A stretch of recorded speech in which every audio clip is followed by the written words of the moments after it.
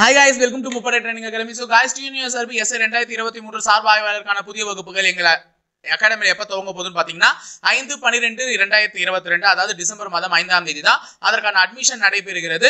So வேலூர்ல admission போடணும்னு நினைக்கிறவங்க 7200400395 என்ற நம்பருக்கு கால் பண்ணிக்கோங்க. திருச்சியில அட்மிஷன் போடணும்ன்ற நம்பருக்கு 8111070708 என்ற நம்பருக்கு கால் பண்ணி அதற்கான டீடைல்ஸ் கேட்டுக்கோங்க. எஸ்எஸ்சி ஜிடிக்கான வகுப்புகளும் எங்க அகாடமில தொடர்ந்து நடைபெற்றுக் கொண்டிருக்கிறது. அதற்கும் இதே நம்பரை கான்டாக்ட் பண்ணி சொன்னீங்கன்னா அதற்கான டீடைல்ஸ் உங்களுக்கு சொல்லுவாங்க. சோ ஃபர்ஸ்ட் क्वेश्चन பாருங்க. ராமானுஜம் கணிதவியலாளர் சுஷ்ருதர் என்னன்னு சொல்லிருக்கேன். சோ ராமானுஜம் எல்லாருக்குமே தெரியும், அவர்கள் வந்து ஒரு திறந்த மேத்தமெட்டிஷியன். அப்ப சுஷ்ருதர் அப்படின்னா அவர் என்னன்றதை உங்களுக்கு கேள்விப்பட்டிருக்கணும், நீ படிச்சிருக்கணும். சோ சுஷ்ருதர் என்ன யாருன்னு பாத்தீங்கன்னா ஒரு சிறந்த மருத்துவத்துறையை சேர்ந்தவர். Is a famous physician. ஓகேங்களா? சோ அதே மாதிரி இரண்டாவது கேள்வி, டெமோக்ரசி இந்தியா, ஓகேவா, ஜனநாயகம் என்பது இந்தியாவுடன் தொடர்புடையது எனில் கம்யூனிசம் வந்து எதோட தொடர்புடையதுன்னு கேக்குறாங்க. நம்ம எல்லாருக்குமே தெரியும் இந்தியா வந்து ஒரு லார்ஜஸ்ட் டெமோக்ராட்டிக் கண்ட்ரின்னு சொல்லிட்டு, அதாவது ஜனநாயகத்தை நிலைநாட்டக்கூடியதுல இந்தியாவும் ஒரு நாடு. அந்த மாதிரி கம்யூனிசம் எந்த ஒரு நாட்டுல எல்லாம் நடக்கும் அப்படின்னு பார்த்தா ஆப்ஷன்ல இருக்கிறத வச்சு சொல்ல போனா நமக்கு கம்யூனிசம் கண்ட்ரி எது? சைனா. நம்ம பக்கத்துல இருக்கக்கூடிய ஒரு மிகப்பெரிய கம்யூனிஸ்ட் கண்ட்ரி வந்து சைனா. சோ இன்னொன்னையும் சொல்லலாம், ரஷ்யா மேபி ஆப்ஷன்ல இருந்ததுன்னா நம்ம எதை ஃபிக்ஸ் பண்ணலாம், ரஷ்யாவையுமே ஃபிக்ஸ் பண்ணிருக்கலாம். ஓகேவா? சோ அடுத்தது மூன்றாவது கேள்வி, இது வந்து ஆக்சுவலி வந்து உனக்கானதுதான், தவறான ஒன்றை தேர்ந்தெடுக்கன்னு சொல்லிட்டு மூணு லெட்டர் கொடுத்துருக்கேன். ஸோ அந்த மூணு லெட்டர்ல வந்து நீ தான் இப்போ ஆப்ஷன் எனக்கு கண்டுபிடிச்சு சொல்ற. நான் லாஜிக் என்ன சொல்றேன், ஒரு லெட்டருக்கும் இன்னொரு லெட்டருக்கும் எத்தனை நம்பர் வித்தியாசம். இப்போ எல் எஃப் ஜட்னா இதுக்கும் எத்தனை லெட்டர் வித்தியாசம் இருக்குதோ அதை வச்சுதான் என்ன ஆக போகுதுன்னு பாத்தீங்கன்னா பிரிய போகுது. ஓகேவா? சோ சம்டைம்ஸ் இதுல வந்து என்ன லாஜிக் இன்ஃபியூஸ் பண்ணி உனக்கு क्वेश्चन கன்ஃபியூஸ் பண்ணலாம்னா அந்த வவல்ஸ் வச்சு கூட சம்டைம்ஸ் क्वेश्चंस கேட்கலாம். மேபி இதுல ஒரு வவல், இதுல ஒரு வவல் இருந்து இதுல வவலே இல்லனா இத வந்து வெளியே ஏத்தலாம். அந்த மாதிரி क्वेश्चंस வைக்கலாம். ஆனா இப்போ நான் வவல்ஸ் வச்சு தான் உனக்கு லாஜிக் வைக்கல. நான் என்ன லாஜிக் வச்சிருக்கேன் உனக்கு, இந்த லெட்டர்களுக்கு இடையே உள்ள கேப். இப்போ எஸ்எம்ஜி ன்னு எடுத்துக்கிட்டனா எஸ்எம்ஜி ன்னு எடுத்துக்கிட்டனா இது ரெண்டுத்துக்கு நடுவுல என்ன கேப் இருக்கு, இத பொறுத்து தான் உனக்கு என்ன அமையும் வீடியோஸ்ல வந்து இது அமைய போகுது, எது வந்து தவறுன்னு வெளியேற்ற போற. சோ அதனால நல்லா பாத்துக்கோ. ஓகேவா? சோ அடுத்த கேள்வி இங்க இருக்கு. ஓகேவா? 89 56 50 62 ஏன்னா இல்லையா அந்த நம்பர் லெட்டருக்கு கான்செப்ட் சொல்லணும்னா பிகாஸ் அது வந்து ஏபிசிடி பார்த்தாலே நீயா சொல்லிட்டு போற. பட் நம்பருக்குலாம் நான் சொல்லிதான் ஆகணும். ஸோ ரெண்டு நம்பர் இருக்கிற மாதிரி இருக்கு. ஓகேவா? இந்த ரெண்டு நம்பர்ல என்ன சார் லாஜிக் நீங்க பிடிபட்டிருப்பீங்கன்னா இதுலயும் டிபிக்கலான சில லாஜிக்ஸ்லாம் வச்சிருப்போம். ஸோ ஆன்சர் வந்து உங்களுக்கு எல்லாருமே போல் பண்ணி கொடுத்துட்டு இருக்கேன் 62. அந்த 62 எப்படி சார் வர வச்சுச்சு, நான் எவ்வளவோ யோசிச்சேன், மூளைக்கு ஏற்ற மாதிரி 89ன்னு போட்டேன். ஏன்னா எல்லாமே இரட்டைப்படை எண்கள், 89 மட்டும் ஒற்றைப்படை எண், ஏன் அப்படி வரக்கூடாது அப்படின்னா இந்த மாதிரி கிளாசிபிகேஷனுக்கு நீ கொடுக்குற ரீசன் நல்லபடியா இருந்தா ஓகே, அக்செப்டபிள். ரெட்டைப்படை ஒத்தப்படை அதெல்லாம் வந்து குழந்தை மாதிரி ஆயிடுச்சு, குழந்தை கணக்கு மாதிரி, அதெல்லாம் இப்ப லாஜிக்கா எடுத்துட்டு வர முடியாது. சோ வேற ஒரு லாஜிக் இருக்கு. 8யும் 9யும் கூட்டினா 17, 5யும் 6யும் கூட்டினா 11, 5யும் 0யும் கூட்டினா 5. இப்ப இந்த நம்பர்கள் எல்லாம் பாருங்க, இது எல்லாமே ஒற்றைப்படை எண்கள் தான். 6யும் 2யும் கூட்டினா 8. சோ அதனால வெளியே போறது 62. அது மட்டும் இல்லாம இது எல்லாமே என்ன எண்கள், பிரைம் நம்பர், பகா எண்கள். ஆனா அது மட்டும் பகா எண் வரல, கூட்டுத்தொகை. சோ அதனால 62 தான் வெளியே போகுது. ஐந்தாவது கேள்வி, கோடிங் டிகோடிங்ல நான் மூணுமே என்ன பண்ணிருக்கேன்னா இந்த முறை ஒரு லெட்டர் நம்பரை வச்சுதான் கொடுத்துருக்கேன். அப்போ புல்லட் அப்படின்றத என்னன்னு எழுதியிருக்காங்களாம், 18ன்னு எழுதியிருக்காங்களாம். அப்போ போலீஸ் அப்படின்றத என்ன எழுதலாம், நீங்க எல்லாம் போலீஸ் தான் கண்டிப்பா கரெக்டா கண்டுபிடிச்சிருப்பீங்கன்னு நினைக்கிறேன். சோ நம்பர் வருதுன்னா கண்டிப்பா ஏபிசிடி பொசிஷன் வச்சு கண்டிப்பா செக் பண்ணி தான் ஆகணும். பி எத்தனாவது லெட்டர், 2, யூ 21, எல் 12, இன்னொரு எல் 12, நான் ரெண்டுத்துக்கும் சேர்த்து 24ன்னு போட்டுக்கிறேன். ஏன்னா இந்த 12 அந்த 12 என்ன பண்ணிட்டேன், கூட்டிட்டேன். இ எத்தனாவது லெட்டர்மா, 5. டி எத்தனாவது லெட்டர், 20. ஓகேவா? சோ இது எல்லாத்தையும் கூட்டு, 5 4 9 10 12 6 7. 72க்கும் 18க்கும் என்னமா சம்பந்தம் இருக்கு, 72க்கும் 18க்கும் என்ன சம்பந்தம் இருக்குன்னா 72 4ஆல அடிச்சா என்ன வந்துரும், 18. அப்போ இதோட பொசிஷன்ல இருக்கக்கூடிய எல்லா நம்பரையும் கூட்டி அது எதால அடிச்சிருக்காங்க, 4ஆல. அப்ப போலீஸ் கூட்டுங்க பார்க்கலாம். போலீஸ் பி 16, ஓ 15, எல் 12, ஐ 9, சி 3, இ 8, இ 5. ஓகேவா? இ 5 எல்லாத்தையும் கூட்டுங்க. 9 சாரி 3 12 14 14 ஒரு 5 19 19 ஒரு 6 25 25 ஒரு 5 30. சோ 3 ரிமைண்டர் போட்டுக்கிறேன். 1 2 3 6 60 வருது. அப்ப 60 4ஆல் அடிச்சா உனக்கு என்ன கிடைக்கும்? 15. அப்ப விடை வந்து 15. புரியுதா? இந்த 72 ன்னு வந்து இது எல்லாத்தையும் நான் ABCD ல இருக்கிற பொசிஷன் வச்சு கூட்டினேன். 72 ன்னு வந்து 72 எதால அடிச்சேன்? 4ஆல் அடிச்சா எனக்கு என்ன ஆன்சர்? 18. அப்ப இது எல்லாத்தையும் போலீஸ்ல இருக்க எல்லாத்தையும் கூட்டினா 60 வந்து 60 4ஆல் அடிச்சா என்ன வந்துச்சு? 15 ஆன்சர். ஓகேவா? சோ இப்படியும் கோடிங் டிகோடிங் வைக்கலாம். எல்லாத்துக்கும் உஷாரா இருங்க. அடுத்தது ரஷ். இந்த ரஷ்ன்றதை என்னன்னு பண்ணிருக்காங்கன்னா இப்படி எழுதுறதை விட இப்படி எழுதிக்கலாம், உனக்கு வசதியா இருக்கும். ரஷ் இத கூட்டினா என்ன வருதா? 66. அப்ப R 18, U 21, S 19, H வந்து 8. எல்லாத்தையும் கூட்டு 9 10 18. சாரி கீழே வந்து வரல.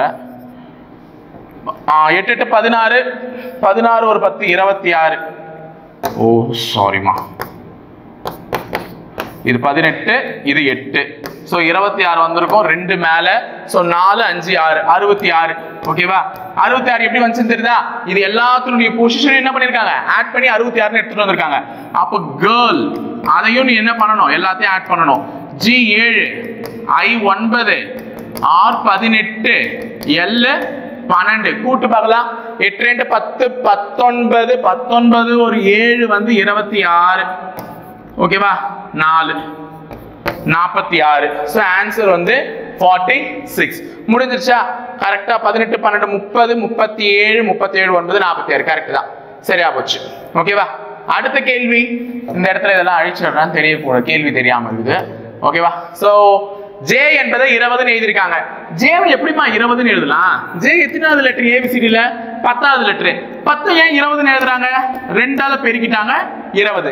அப்போ பேட் எப்படி எழுதிருக்காங்கன்னா, பேட் என்ன எழுதிருக்காங்க? 46. B 2வது லெட்டர், A 1வது லெட்டர், T 20வது லெட்டர். எல்லாத்தையும் கூட்டுங்க பார்க்கலாம். 20 எல்லாத்தையும் கூட்டினா என்ன வருது? 23. 23 ஏன் இங்க 46 எழுதிருக்காங்க? 23 2ஆல பெருக்கி எழுதிருக்காங்க.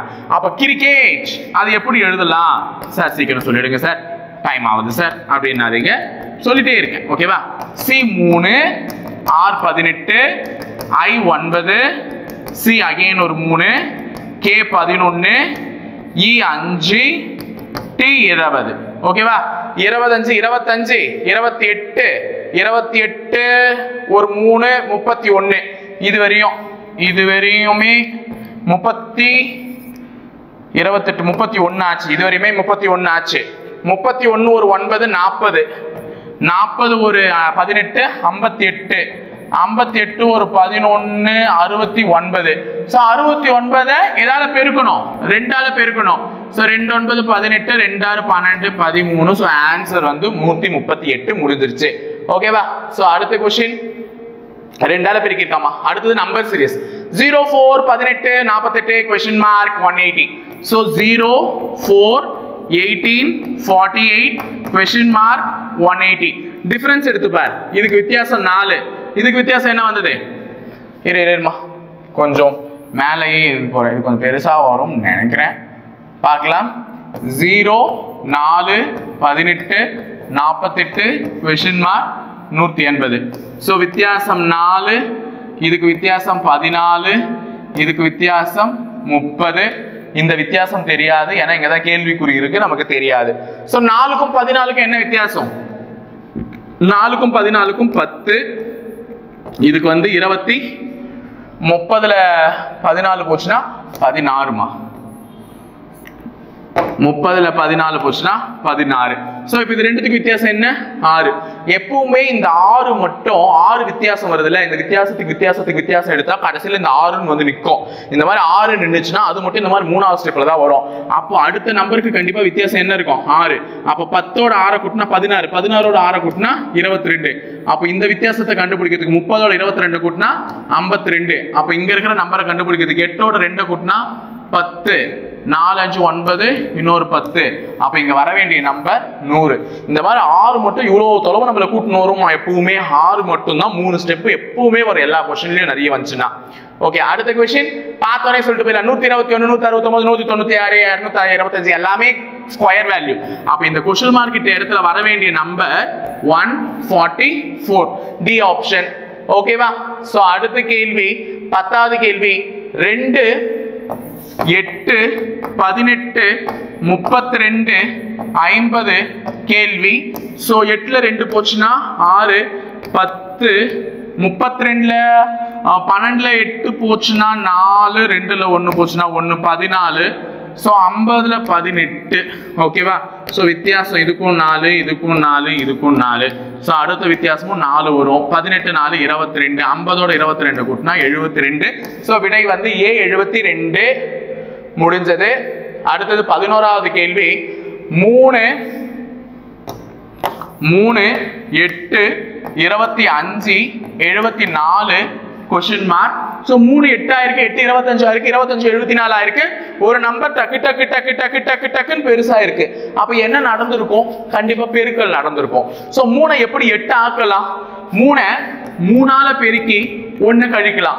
3 3ஆல பெருக்குனா 9 1 கழிச்சா 8 ஓகேவா?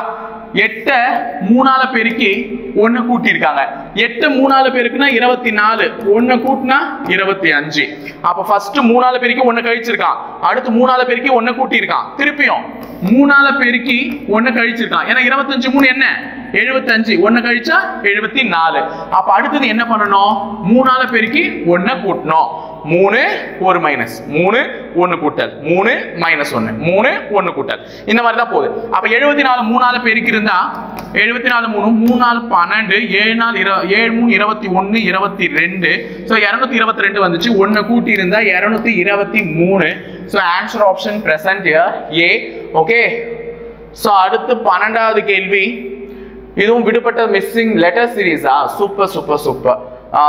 லெட்டரை வந்து மிஸ் பண்ணியிருக்காங்க. ஸோ எதனா கொஸ்டின் நான் மிஸ் பண்ணனா எனக்கு தெரிஞ்சு நம்பர் சீரிஸ் 3 தான் சால்வ் பண்ண மாதிரி தெரியுதா? 4 சால்வ் பண்ணிட்டு இருக்கேன். சூப்பர். சரி ஓகே. அடுத்தது 12வது கேள்வி 5Z4Q3. சோ நம்பர் வந்து பாத்தீங்கன்னா 5 4 ஆயிருக்கு 4 3 ஆயிருக்கு. ஒன்னு குறைஞ்சிட்டு வந்திருக்கு. லெட்டர்ல எவ்வளவு வித்தியாசம் இருக்குன்னு பாருங்க. Z to Q ஆயிருக்குன்னா எத்தனை வித்தியாசம்? கிட்டத்தட்ட Q 17வது letter, Z 26வது letter. So 17ல இருந்து 26க்கு போனா 9 லெட்டர் கூட்டியிருக்கான். அப்ப அதுக்கு முன்னாடி எத்தனை லெட்டர் கூட்டியிருப்பான்? 7 கூட்டியிருக்கலாம், இல்ல அதே 9 லெட்டர் கூட்டியிருக்கலாம். புரியுதாமா சொல்றது? Q Z ஆயிருக்குன்னா இதுல இருந்து எத்தனை லெட்டர் கூட்டியிருக்காங்க? 9 லெட்டர் கூட்டியிருக்காங்க. ஏன்னா இது 17வது லெட்டர், இது வந்து எத்தனாவது லெட்டர்? 26வது லெட்டர். சோ அதுக்கு முன்னாடி வந்து பாத்தீங்கன்னா 1 7 கூட்டியிருக்கலாம். ஏன்னா 9க்கு முன்னாடி 7ன்னு ஒரு ஒற்றைப்படை எண் இல்லையா? 8 கூட்டியிருக்கலாம், இல்லைன்னா 9 கூட்டியிருக்கலாம். எதை கூட்டியிருக்காங்கன்றதை நீங்க செக் பண்ணுங்க. ABCD இருக்குவாங்க. ஆன்சர் வந்து என்னன்னு பாத்தீங்கன்னா J தான். சோ J வச்சு செக் பண்ணுங்க என்ன வந்திருக்குன்ட்டு. அதே மாதிரி இது ஒரு லெட்டர், இது ஒரு நம்பர் சீரிஸ் பார்த்தா, சாரி லெட்டர் சீரிஸ் பார்த்தாலே சொல்லலாம். ஃபர்ஸ்ட் லெட்டர் வச்சு முடிச்சுக்கலாம். ஏன்னா எல்லாத்துலயுமே ஃபர்ஸ்ட் லெட்டர் வேற வேற தான் இருக்கு. சோ A இதுல ஃபர்ஸ்ட் லெட்டர் E, இதுல I, இதுல M, இங்க क्वेश्चन மார்க்ல என்ன வரும்? சோ A E ஆயிருக்குன்னா B C D E 4 letter கூட்டி இருக்காங்க. 4வது லெட்டர் எழுதி இருக்காங்க. E க்கு அடுத்து F G H I 4வது லெட்டர். I க்கு அடுத்து M J K L M 4வது லெட்டர். அப்ப அங்கேயும் 4வது லெட்டர் வந்திருக்கணும். N O P Q Q. So answer முடிஞ்சிச்சு. ஓகேவா? Q Z தான். ஓகே. அடுத்த question foliage folk follow foliage. ஆக்சுவலா நேத்து நடத்தின அதே மாதிரி தான், அந்த ஃபர்ஸ்ட் டெஸ்ட்க்கு நடத்துற மாதிரியே தான். சோ ஃபர்ஸ்ட்ல இருக்கக்கூடிய FOL எல்லாத்துலயுமே காமனா இருக்கு. அப்ப 4வது லெட்டர் இதுல L வருது. 4வது லெட்டர் இதுல என்ன வருது? L. இதுல 4வது லெட்டர் K, இதுல 4வது லெட்டர் L, இதுல 4வது லெட்டர் I. அப்ப ABCD ல எது முதல்ல வரும்? I. அப்போ 4th லெட்டர் ஃபர்ஸ்ட், அடுத்தது எந்த லெட்டர் வரும்? 2. செகண்ட் லெட்டர் அதுக்கு அடுத்தது. அப்ப 4 2 ஆப்ஷன்ல இருக்கக்கூடிய A ஆப்ஷன் தான் விடை. அடுத்த ரெண்டு நான் செக் பண்ண வேண்டிய அவசியமே இல்லாம போயிடுச்சு. So in a month having 31 days, 19th day is Thursday means what will be the date on 3rd Friday ன்னு கேக்குறாங்க. அப்ப ஒரு மாசம் 31 நாட்கள் இருக்கக்கூடிய ஒரு மாசத்துல 19ஆம் தேதி என்ன கிழமையா? வியாழன். அப்ப 19ஆம் தேதி வியாழன் அப்படின்னா அந்த மாசத்தினுடைய 3வது வெள்ளிக்கிழமை என்ன தேதின்னு கேக்குறாங்க. நல்லா ஞாபகம் வச்சுக்கோங்க. 19ஆம் தேதி வியாழக்கிழமைனா 3வது வெள்ளிக்கிழமை என்ன தேதின்னு கேக்குறாங்க. சோ 19 வியாழன்னா நம்ம 7ஆல வகுப்படுற ஏதாவது ஒரு நம்பரை கிட்ட புடிச்சு போனாதான் நமக்கு அந்த மாசமே தெரிய வரும். சோ இது 19 கிட்ட எந்த நம்பர் இருக்கு? 7ஆல வகுப்படுற நம்பர் 14 முன்னாடி போனா, பின்னாடி வந்தா 21. 21 தான் ரொம்ப கிட்ட. சோ 20 21 20ஆம் தேதி என்ன கிழமை? வெள்ளி இருந்திருக்கும். 21ஆம் தேதி சனி இருந்திருக்கும். கரெக்டா? 19 வியாழன்னா 20 வெள்ளி 21 சனி. 21 சனினா 14 சனிக்கிழமை. நல்ல ஞாபகம் வச்சுக்கோங்கம்மா. இது வேற 14 சனிக்கிழமை, 7ஆம் தேதி சனிக்கிழமை. 21 சனிக்கிழமை என்ன வந்துடும்? 14 சனிக்கிழமை, 7ஆம் தேதியும் சனிக்கிழமை. அப்ப 7 சனிக்கிழமை அப்படின்னா 1ஆம் தேதி என்ன கிழமையா இருந்திருக்கும்? 1 என்ன கிழமையா இருந்திருக்குமா? ஞாயிறு. கரெக்டா? ஏன்னா ஞாயிறுல ஆரம்பிச்சாதான் 7ஆம் தேதி எதுல முடியும்? சனிக்கிழமை முன்னாடி நாள் முடியறதுக்கான வாய்ப்புகள் இருக்கு. அப்போ 1ஆம் தேதி ஞாயிற்றுக்கிழமை, 7ஆம் தேதி சனிக்கிழமை. இது முதல் வாரம். 14 2வது வாரம், 21 3வது வாரம். நம்ம என்ன கேக்குறான்? 3வது வெள்ளிக்கிழமை என்ன தேதின்னு கேக்குறான். 21 3வது சனிக்கிழமையா? அப்ப 3வது வெள்ளிக்கிழமை என்ன தேதி? 20ஆம் தேதி. So answer option C. முடிஞ்சிருச்சு. ஓகேவா? அடுத்த கேள்வி, இந்த குறியீடுகளை எல்லாம் மாத்தனா எந்த ஆப்ஷன் சரியா வரும் அப்படின்னு சொல்லிட்டு கேக்குறாங்க. குறியீடுகளை மாத்த சொல்றாங்க. ஃபர்ஸ்ட் ஏ ஆப்ஷன் செக் பண்ணுங்க. 18 டிவிஷன் என்னவா மாத்துறாங்க? பெருக்கல் 6. அடுத்தது மைனஸ் என்னவா மாத்துறாங்க? பிளஸ் 7. கூட்டல் என்னவா மாத்துறாங்க? வகுத்தல் 5. பெருக்கல் என்னவா மாத்துறாங்க? Minus 2 is equal to 20. So இந்த ஆப்ஷன் நான் செக் பண்ண வேண்டிய அவசியமே இல்லை. ஏன்னா இங்க 7 வகுத்தல் 5 இருக்கு. 7 என்ன பண்ண முடியாது? 5ஆல ப்ராப்பரா டிவைட் பண்ண முடியாது, ஒழுங்கா வகுக்க முடியாது. அப்ப இந்த ஆப்ஷன் வந்து வர வாய்ப்பே இல்லை. அப்ப ஏ ஆப்ஷன் கிடையாது. ஓகேவா? ஏ ஆப்ஷன் கிடையாது. பி செக் பண்ணிடலாம். 18 கூட்டல் என்னவாமா மாத்துறாங்க? வகுத்தல் 6. 18 6ஆல ஒழுங்கா வகுக்க முடியும். அப்ப இது வர்றதுக்கு சான்சஸ் இருக்கு. அடுத்தது வகுத்தல் என்னவா மாத்துறாங்க? பெருக்கல் 7. பெருக்கல் என்னவா மாத்துறாங்க? மைனஸ் 5. மைனஸ் கூட்டல் 2. இதெல்லாம் பண்ணா உனக்கு என்ன விடை வரணும்? 18 வரணும். வருதான்னு பார்த்தலாமா? 18 6ஆல அடிச்சா 3. 3 7 என்னம்மா? என்ன எழுதிடுறப்பா ஃபுல்லாவே. 3 7 பெருக்குனா 21 மைனஸ் 5 பிளஸ் 2 18. சோ இந்த இடத்துல வரும்போது ஃபர்ஸ்ட் நான் ஆல்ரெடி சொல்லியிருக்கேன், 5 குறியீடு மைனஸ், 2 குறியீடு பிளஸ், 21க்கும் குறியீடு என்ன? பிளஸ். எதுவுமே இல்லைன்னா அங்க பிளஸ். அப்ப பிளஸ்ல இருக்கிறதெல்லாம் முதல்ல கூட்டிட்டு அப்புறமா என்ன பண்ணிடுங்க? மைனஸ் பண்ணிடுங்க. அப்ப 21யும் 2யும் கூட்டினா 23. 23ல 5 போச்சுன்னா 18. அப்ப 23ல 5 போச்சுன்னா 18 இஸ் ஈக்குவல் டு 18. சோ விடைகள் தெளிவாக பூர்த்தி செய்யப்பட்டது. So answer option is B. ஓகேவா? அடுத்த கேள்வி, இதுலயும் வந்து இந்த குறியீடுகள் எல்லாம் மாத்தி எனக்கு சால்வ் பண்ணி கொடுன்னு சொல்லிருக்காங்க. அப்போ வகுத்தல கூட்டல்னும் பெருக்கல மைனஸ்னும் பண்றாங்க. அவ்வளவுதான், 2 தான். வகுத்தல கூட்டல் பெருக்கல மைனஸ். ஓகே, क्वेश्चन கீழே போயிடுச்சு. இருங்க இந்த இடத்துல பாத்துக்கலாம். ஃபர்ஸ்ட் எரேஸ் பண்ணிடுறேன், தெளிவாவே எழுதுறேன். ஓகேவா? ஃபர்ஸ்ட் 15 பெருக்கல் என்ன பண்றாங்க? -9. வகுத்தல என்ன பண்ணணும்? கூட்டல். வகுத்தல கூட்டல். அடுத்தது 12 -4 பெருக்கல் அகைன் மைனஸ் 4 வகுத்தல கூட்டல். ஓகே, முடிஞ்சிச்சு. இப்போ இத சால்வ் பண்ணனும். ஃபர்ஸ்ட் பிராக்கெட் குள்ள இருக்கிறத சால்வ் பண்ணனும். 15ல 9 போச்சுனா என்ன வரும்? 15ல 9 போச்சுனா 6 பிளஸ் 12ல 4 போச்சுனா 8 மைனஸ் 4ஓட 4 கூட்டினா 8. அப்ப பிளஸ் 8 மைனஸ் 8 கேன்சல் ஆயிடுமா? அப்ப விடை என்ன வந்து நிக்கும்? 6. முடிஞ்சிருச்சு. அவ்வளவுதான், சிம்பிளா முடிஞ்சிச்சு பாருங்களேன். சூப்பர். அடுத்தது ஓகே, ஆங்கில அகரவரிசையில் பின்னிருந்து 21வது எழுத்துக்கும் முன்னிருந்து 20வது எழுத்துக்கும் சரியாக இடையில் உள்ள எழுத்து என்ன அப்படின்னு நமக்கு கேக்குறாங்க.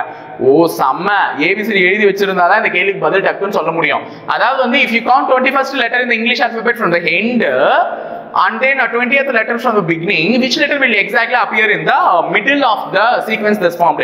அதாவது பின்னாடி இருந்து 21வது லெட்டர் 20வது லெட்டருக்கும் முன்னாடி இருந்து 20வது லெட்டருக்கும் ஆமா ஓகே, பின்னாடி இருந்து 21வது லெட்டருக்கும் முன்னாடி இருந்து 20வது லெட்டருக்கும் இடைப்பட்ட எழுத்துக்கள் எத்தனை இருக்கோ அதுல நடுவுல இருக்கிற லெட்டர் என்னன்னு கேக்குறாங்க. அப்ப ஃபர்ஸ்ட் நம்ம முன்னாடி இருந்து 20வது லெட்டர் என்னன்னு எழுதிடலாம். இங்க பாருங்க, கேள்வியில கொடுத்திருக்கிற மாதிரி முன்னாடி இருந்து 20வது லெட்டர் ஏபிசிடில முன்னாடி இருந்து 20வது லெட்டர் எது? டி. ஏன்னா டி தான் எத்தனாவது லெட்டர்? 20. எங்க?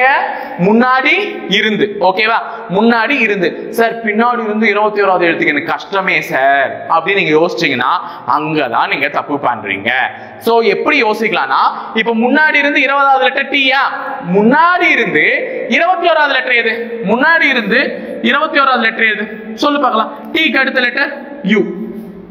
PQRST U தானே, U தானே முன்னாடி இருந்து 21. அப்ப பின்னாடி இருந்து 21 எப்படி சார் கண்டுபிடிக்கலாம்னா இந்த U வினுடைய ஆப்போசிட் லெட்டர் ஏதோ அதான் 21வது லெட்டர். அப்ப U க்கு ஆப்போசிட் லெட்டர் எது? F. அப்ப பின்னாடி இருந்து 21வது லெட்டர் இதுதான். ஓகேவா? நான் கண்டுபிடிச்சிட்டேன். ஏன்னா ABCD அந்த லெட்டர் வந்து பை பிராக்டிஸ் எனக்கு கொஞ்சம் வேகமா இருக்கிறதுனால நான் கண்டுபிடிச்சேன். ஓகேவா? சோ இப்போ இது ரெண்டுத்துக்கும் நடுவுல சில லெட்டர்ஸ் இருக்க தான் போகுது. அதுல எது சென்டரா இருக்குன்னு கேக்குறான். சோ F ல இருந்து எழுதுங்க. F அது T, F E F G H E F G H I J K L M N O P Q R S. இதுதான் அதுங்களுக்கு நடுவுல இருக்குது. இப்போ இதுல சென்டர் லெட்டர் எதுன்னு எண்ணிடலாம். 1 2 3 4 5 6 7 8 9 10 11 12 13 14 15. மொத்தம் நம்ம கிட்ட 15 லெட்டர் இருக்குமா? இந்த 15ல அந்த பக்கம் 7 இந்த பக்கம் 7 விட்டுட்டா 14 லெட்டர் போய்டும். அப்ப நடுவுல இருக்கிறது கேக்குறான். சோ 1 2 3 4 5 6 7 8. இந்த M தான் centre letter. So answer M. ஏன்னா 7 அந்த பக்கமா விட்டுட்டேன், இந்த பக்கம் 7 விட்டுட்டேன், 7 விட்டுட்டா சென்டரா இருக்கிறது என்ன? M. அவ்வளவுதான் இந்த கேள்வியினுடைய பதில். இப்படி தான் போட்டுருக்கணும். அடுத்தது 90 பேர் கொண்ட வகுப்பில் 90 பேர் கொண்ட வகுப்பில் மாணவர்களை விட மாணவிகள் 2 மடங்கு இருப்பர். நல்லா ஞாபகம் வச்சுக்கோ, கேர்ள்ஸ் ஸ்ட்ரென்த் அதிகமா. அப்போ கேர்ள்ஸ் வந்து எப்படி இருப்பாங்களா? பாய்ஸை விட டபுள் மடங்கு இருப்பாங்களா? அப்ப 90 பேர் கிளாஸ்ல இருக்காங்க, பாய்ஸ் எத்தனை பேர் இருக்காங்களோ அதை விட டபுள் மடங்கு இருப்பாங்களா? அப்ப இவங்க எக்ஸ்னா இவங்க என்னவா இருப்பாங்களா? 2x. ஓகேவா? இவங்களை விட அவங்க டபுள் மடங்கு இருப்பாங்களா? அந்த ஸ்ட்ரென்த் தான் என்னன்னு கொடுத்துட்டான் 90. அப்ப 2x plus x is equal to 90. அப்ப இத கணக்கு போடுங்க. 3x is equal to 90. அப்ப x இன் மதிப்பை கண்டுபிடிக்கணும்னா 90 divided by 3 அடிச்சா x is equal to என்ன? 30. அப்போ பொண்ணுங்க எத்தனை பேர் இருக்காங்க? 60 பேர். பசங்க எத்தனை பேர் இருக்காங்க? 30. ஏன்னா x இன் மதிப்பு 30 எடுத்துட்டு போய் இங்க 30ல கொடுத்துக்கிறேன். பொண்ணுகள் என்ன பண்ணணும்? 2 into x ன்னு பெருக்கணும். அப்ப 2 30 60. பொண்ணுங்க 60 பேர் இருக்காங்க, பசங்க 30 பேர் இருப்பாங்க. இந்த கணக்கு எனக்கு அப்படியே மைண்ட்லயே போட தெரியும். இப்போ 90 பேர்னா நான் என்ன பிரிச்சுப்பேன்? இவங்க 30 அவங்க 60னால டபுள் ஆயிட்டாங்க. பசங்க 30 பேர் இருக்காங்கன்னா பாய்ஸ் எத்தனை பேர், கேர்ள்ஸ் எத்தனை பேர், அப்படியே டபுள் மடங்கு. இது போட்டுப்பேன். உனக்கு புரியணுமேன்றதால இப்படி போட்டு காமிக்கிறேன். ஓகேவா? சோ இந்த क्वेश्चनோட கான்செப்ட் படி பசங்களை விட பொண்ணுங்க 2 மடங்கு அதிகமா இருப்பாங்க. அப்ப x 2x 90 ஈக்குவல் பண்ணி x இன் மதிப்பை கண்டுபிடிச்சு பொண்ணுங்க எத்தனை பேர் பசங்க எத்தனை பேர்னு கண்டுபிடிச்சு வச்சுக்கோங்க. அதில் கேள்வி இங்க தான் ஆரம்பிக்குது. அதில் ராம் என்பவர் மேலிருந்து 14வது இடம் பிடித்துள்ளான். அப்ப கிளாஸ்ல மொத்தம் 90 பேரு, ராம் மேல இருந்து எத்தனாவது இடம் பிடிச்சிருக்கானா? 14. யாரு? ராம் மேல இருந்து 14வது இடம் ரேங்க் எடுத்திருக்கான். 14வது இடம் பிடித்துள்ளான்.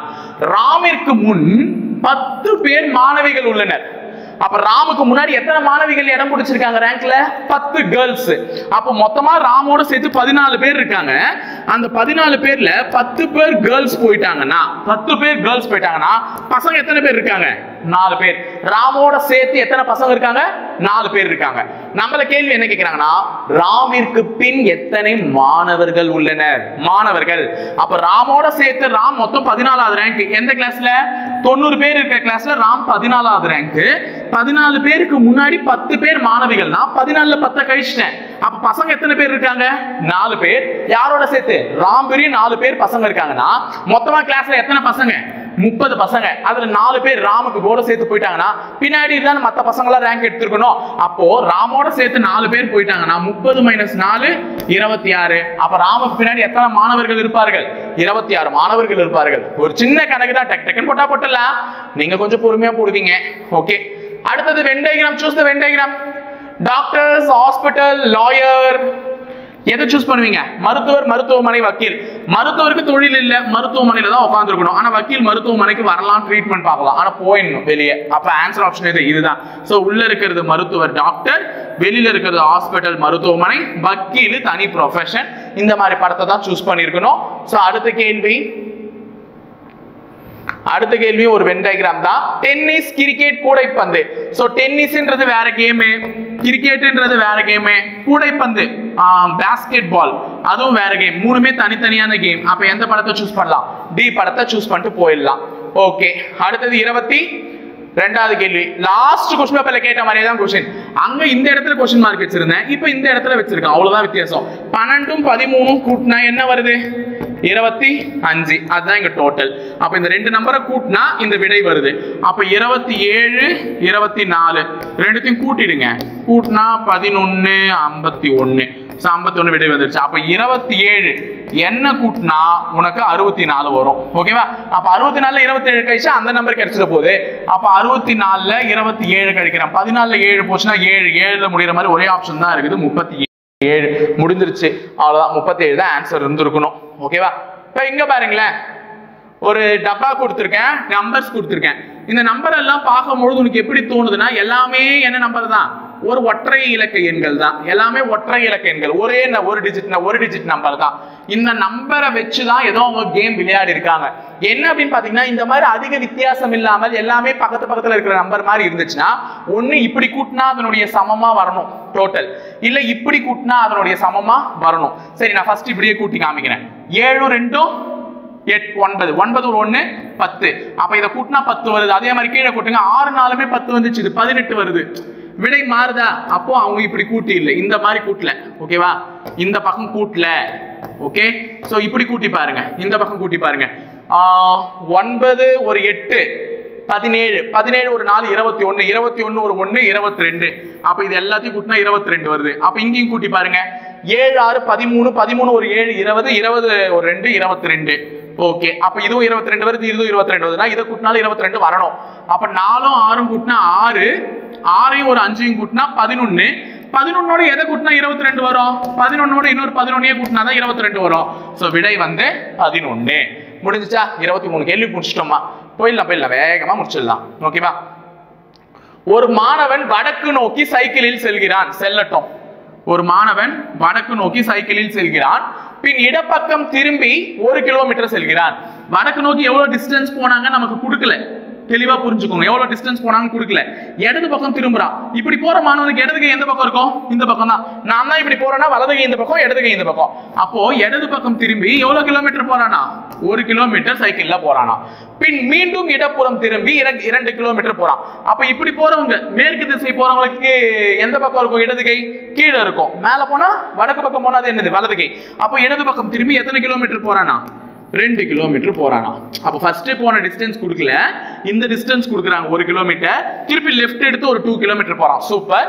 இறுதியில் முடிச்சிட்டாங்க. அவ்வளவுதான். இங்க வந்து முடிச்சிட்டான். இதுதான் இறுதி, அவன் முடிச்ச இடம். இறுதியில் அவன் ஆரம்ப புள்ளிக்கு மேற்கு திசையில் 1 கிலோமீட்டர் தொலைவில் உள்ளான். இறுதியில அவன் எவ்வளவு டிஸ்டன்ஸ்ல இருக்கானா?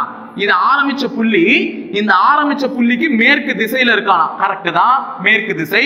ஏன்னா இதுதான் நம்ம மேற்கு, இது வடக்கு, இது கிழக்கு, இது தெற்கு, இது என்னது? மேற்கு. அப்போ ஆரம்பிச்ச இடத்துக்கு மேற்கு திசையில எவ்வளவு டிஸ்டன்ஸ்ல இருக்காங்களா? 1 கிலோமீட்டர். இந்த 1 கிலோமீட்டர் இது சமம். ஓகேவா? அப்போ எனில் முதலில் வடக்கு நோக்கி எத்தனை கிலோமீட்டர் சென்றிருப்பான்? முதலில் வடக்கு நோக்கி எத்தனை கிலோமீட்டர் சென்றிருப்பான்? 2 கிலோமீட்டர். ஏன் எப்படி சார் சொல்றீங்கன்னா, ஏன்னா இந்த 2 கிலோமீட்டர் தான் என்ன ஆயிட்டு இருக்கும்? சமம் ஆயிட்டு இருக்கும். இதுக்கு அது சமம். அடுத்த கேள்வி வந்து பாத்தீங்கன்னா, P என்பவர் Q இன் தந்தைன்னு சொல்றாங்க. P என்பவர் யாருடைய தந்தை? Q ஓட தந்தை. அப்போ P ன்னு ஒருத்தர் இருக்காரு, அவர் யாரோட தந்தையா? Q ஓட தந்தை. தந்தைன்னும் போது இவர் பிளஸ், தந்தைன்னும் போது எழுதிடுறேன். Q ஓட அப்பா வந்து P மற்றும் R இன் தாத்தா. இந்த P வந்து நல்லா ஞாபகம் வச்சுக்கோங்க. சூப்பர். P என்பவர் Qக்கு அப்பா, யாருக்கு தாத்தா? Rக்கு தாத்தா. ஓகே, ஆனா இந்த இடத்துல எதை கொடுக்கலனா, Q புள்ளையா பொண்ணான்னு கொடுக்கல, R பேரனா பேத்தியான்னு எதுவுமே கொடுக்கல. ஆனா R ஓட தாத்தா P, Q ஓட அப்பா தந்தை. தந்தை வந்து P. மேபி அப்ப Qக்கு தான் யார் பிறந்திருக்கலாம்? R பிறந்திருக்கலாம். அது சொல்லவும் முடியாது, வேற யாருக்காவது கூட இருக்கலாம். பார்க்கலாம். R என்பவர் S இன் சகோதரன். இந்த R யாரோட சகோதரன்னா? S க்கு சகோதரன். சகோதரன் அப்பனா பிரதர், சகோ. அப்ப என்ன வரும்? இவரு ஒரு ஆண்மகன் பிளஸ். S இன் தாய் T என்பவர் B உடன் திருமணம் புரிந்துள்ளார். அப்ப S க்கு ஒரு அம்மா இருக்காங்க. அது யாருன்னு பாத்தீங்கன்னா T. அம்மான்னும் போது மைனஸ், அவங்க பெண், அவங்க அம்மா. S ஓட அம்மா யாரா? T. அவங்க யாரோட கல்யாணம் பண்ணிருக்காங்களா? V ஓட கல்யாணம் பண்ணிருக்காங்க. V ஓட கல்யாணம் பண்ணிருப்பாங்கன்னா ஒரு பெண் ஒரு ஆணை தான் திருமணம் செஞ்சிருக்கணும். அதனால பிளஸ். அப்ப இவங்க 2 பேரும் என்ன வேணும்? கணவன் மனைவி. ஓகேவா? கணவன் மனைவி. ஓகேவா? இவங்க 2 பேரும் யார்? T-யும் கணவன் மனைவி. இப்ப தெரியுதா? R வந்து இவங்க தாத்தான்னு கூப்பிடுறதுனால Qக்கு பிறந்திருக்கணும்ன்ற அவசியம் இல்ல. முதல்ல டைலமோல வந்து கன்ஃபியூஸ் பண்ணிக்காத. மேபி R வந்து இவங்களுக்கு யாருக்காவது சிஸ்டர் பிரதரா இருந்திருக்கலாம். இவங்க 2 பேரும் இவங்களோட குழந்தைங்கன்னும் போது இவங்க வந்து Tக்கு வந்து P ஓட குழந்தையா கூட இருந்திருக்கலாம். பார்க்கலாம். அதே நேரத்துல T என்பவர் Qவின் சகோதரி. இந்த T யாரோட சகோதரியா Q ஓட சகோதரி சிஸ்டர் புரியுதா அப்போ இவங்களுக்கு பொண்ணு P க்கு யார் பொண்ணு இந்த T வந்து பொண்ணு ஓகே V என்பவர் P இருக்கு என்ன உறவு இந்த V என்பவர் P இருக்கு என்ன உறவு நான் பொண்ணை கல்யாணம் பண்ணிட்டு வந்திருக்கிறோம் என்னன்னு கூப்பிடணும் மருமகன் ஓகேவா சோ அடுத்த கேள்வி